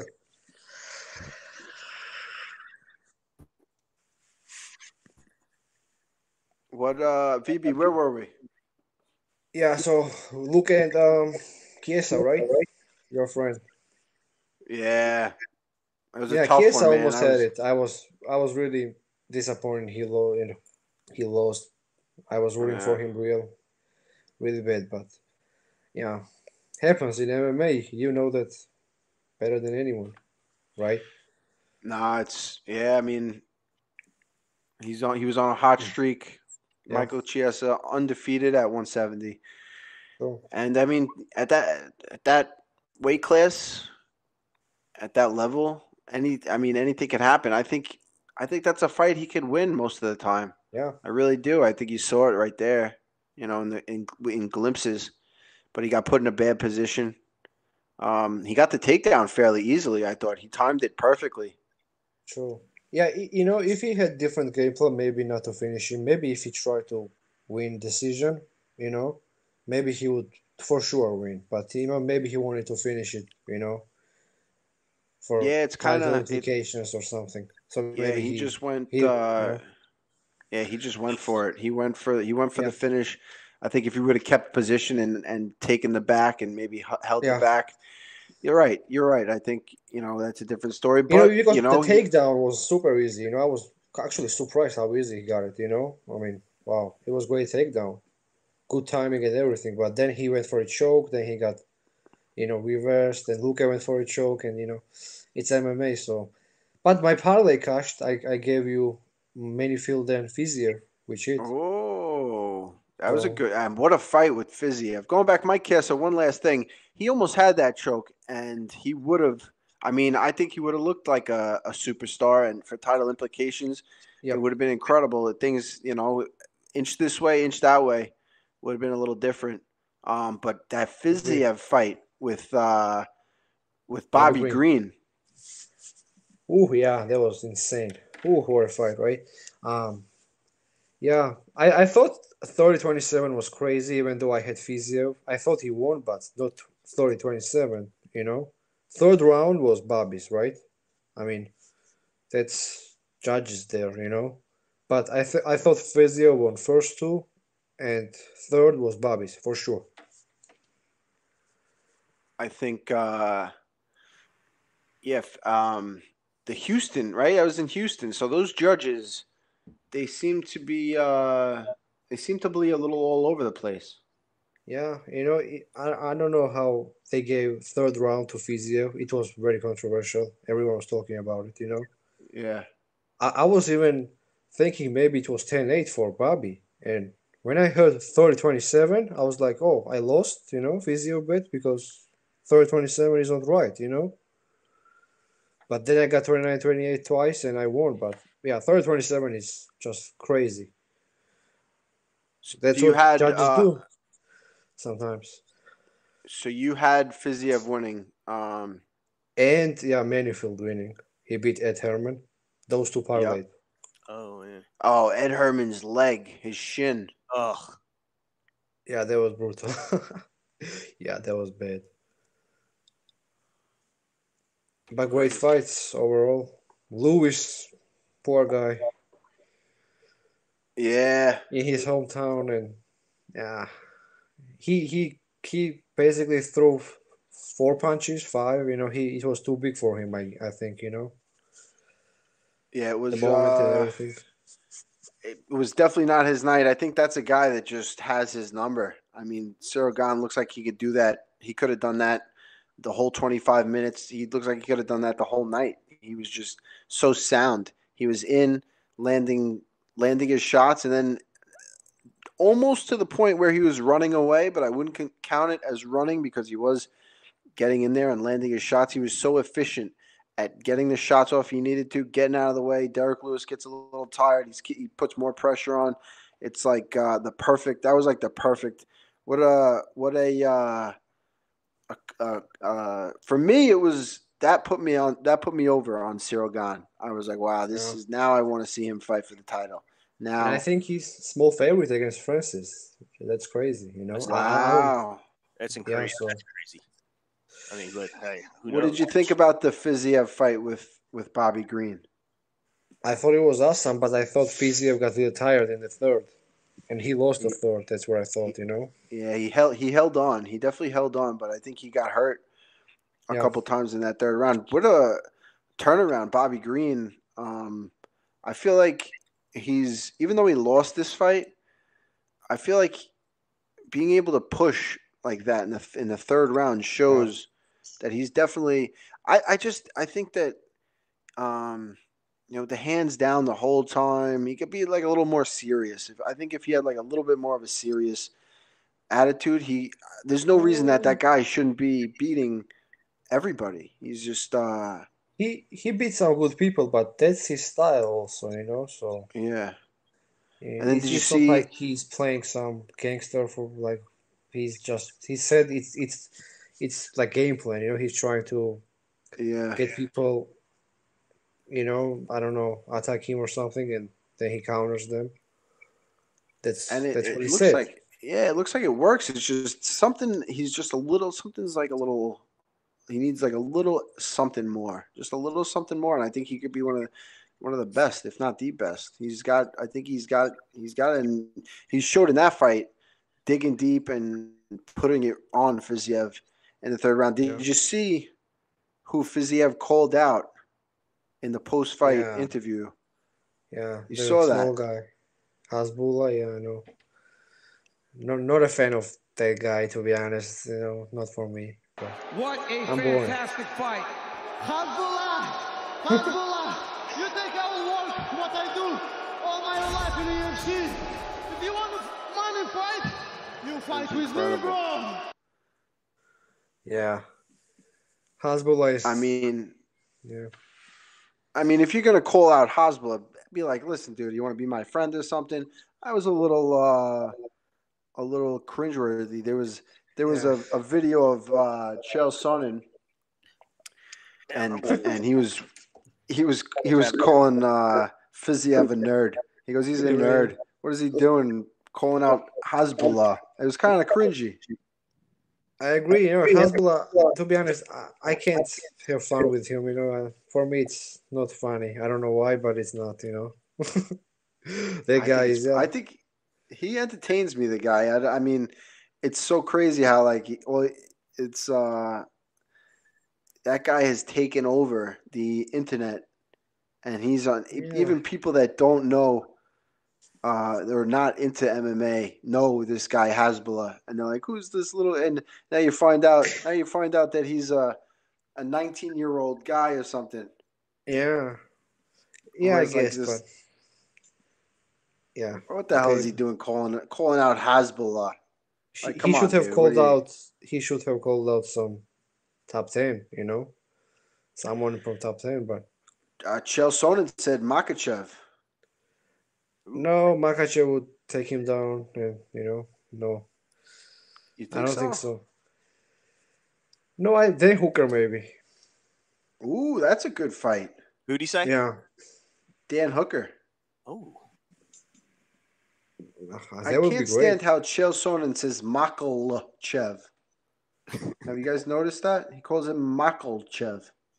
Yeah, and Chael is funny. Yeah, I like Chael. He's got to know the guy's name is Makhachev, right? Not Makhachev. Actually, you're wrong too. It's Makhachev. Right? Yeah, well, I'm close. I mean, Makhachev. Yeah. There's no L. Makhachev would be kind of like how an American would say it. Makhachev. They would. True. Chev. So yeah. So now I'll say it that way. But there's no Machal. There's no L in it. Yeah, for Chael, I guess it is. It grinds my gears. Islam versus Gregor Gillespie. What a great fight that would be. Ooh. Yeah, I'm actually a big fan of Gregor Gillespie. You know, I'm a huge fan. Not, I mean, I don't have a poster of him or something, but you know, I like the guy. He has a lot of heart. Win or lose, I don't care. Yeah, he got heckled by Kevin Lee. You know, but I think he wins that fight like 7, 8 out of 10 times, in my opinion. I agree. I think he definitely wins that fight majority of the time. I think if he looked like he was content standing on his feet, but yeah, I think Kevin Lee dodged a bullet on that one because that could have been a bad night for Kevin Lee. Kevin Lee's got a new opponent too. Who is it? I can't remember now. Daniel Rodriguez. Yeah. What do we Good think about fight. that? I think that fight is gonna be probably Kevin Lee wins it. You know, more likely than not, but we'll see. Yeah, I think. What do you think? Kevin Lee's just big wrestling match. Yeah, I think so. Yeah. We have no UFC this week, but we have PFL and Bellator. Yeah, and Bellator has great main event. I'm a nerd and I'm a big fan of Gegard Mousasi. Is there any underdog on either card? Because all these are split wide open. Any underdog on either of these cards that you're picking? Oh shit! You know, in the next week there's one guy. There's a clock. There's a clock going right now. What is this clock? BB, quick. Who is it? Who is it? Quick. Okay, it's your Long Island native, I think. You know, it's Chris Wade. Chris Wade. Chris Wade's a beast. Who else? Who else do we got? BB, quick. There's 7 seconds. Okay. Damn it. Okay. Olivier Aubin-Mercier inside the distance. So by submission or knockout. Olivier Aubin-Mercier inside the distance. VB MMA. I got it. He got it. He got it in. It was a pleasure. Oh, thank you very much, VB. Thanks. Man, that clock just came out of nowhere. What the heck? I don't even know what the heck that was about. Crazy. VB MMA with the picks. He's going Oliver Aubin-Mercier, the Canadian gangster, right? The Canadian gangster. What a great nickname. Incredible nickname. If you're going to be Canadian, you might as well be a gangster. Boom. And he went with Chris Wade, the Long Island legend himself. I like it. The legend of Chris Wade. I like it. Aaron, my man, I hear that you have a birthday party to attend to. That's right, baby. I got about a 2-hour drive. My wife and kids are elsewhere, but I'm here for the Call Me Out podcast, and I had to work. But, happy birthday to Mrs. Weinbaum. Happy birthday, Mrs. Weinbaum. Where's the party at? I'm so upset I didn't get an invite. Dude, Absolutely. if you want to go down to the Missouri State Fair and hang out with us and drink beer by a camper tonight, you are more than welcome. Dude, I got to be honest with you. That sounds like a party. It is going to be a party for sure. The Missouri State Fair. Yeah. I see just like, what are they? The Ferris wheels? Oh, yeah. We got the Ferris wheels. We got just a gigantic Ferris wheel. Yeah, there's one of those. I'll tell you what, listen, it's camping, but there's lots of air conditioning. My camper's very nice, and, it's a good time. And, we just basically, we'll sit around, we'll go to the fair for a little bit. We'll sit around in bag chairs and drink some beer and shoot the shit, Incredible. But wait, I got to show you one more thing. Oh. I got to show you. Look at this. Oh, yeah. Look at this. Ladies and gentlemen, the Ayaquinta 316. I just sold you your home. I just sold your home. Yes. Ayaquinta Call Me Al show t-shirts at teespring.com / Call Me Al. Get yours today. We appreciate everybody coming on the show. Aaron, always a pleasure. In the words of Cuomo. I see you, and I thank you. Yes, Until beautiful. next time. Let's hear the anthem. Remember, don't take asking price. We'll see you all next week. Thanks for listening to Call Me Al with Al Iaquinta. Remember to subscribe to the podcast wherever you like to listen. I can call you Betty, and Betty, you can call me Al. Call me Al.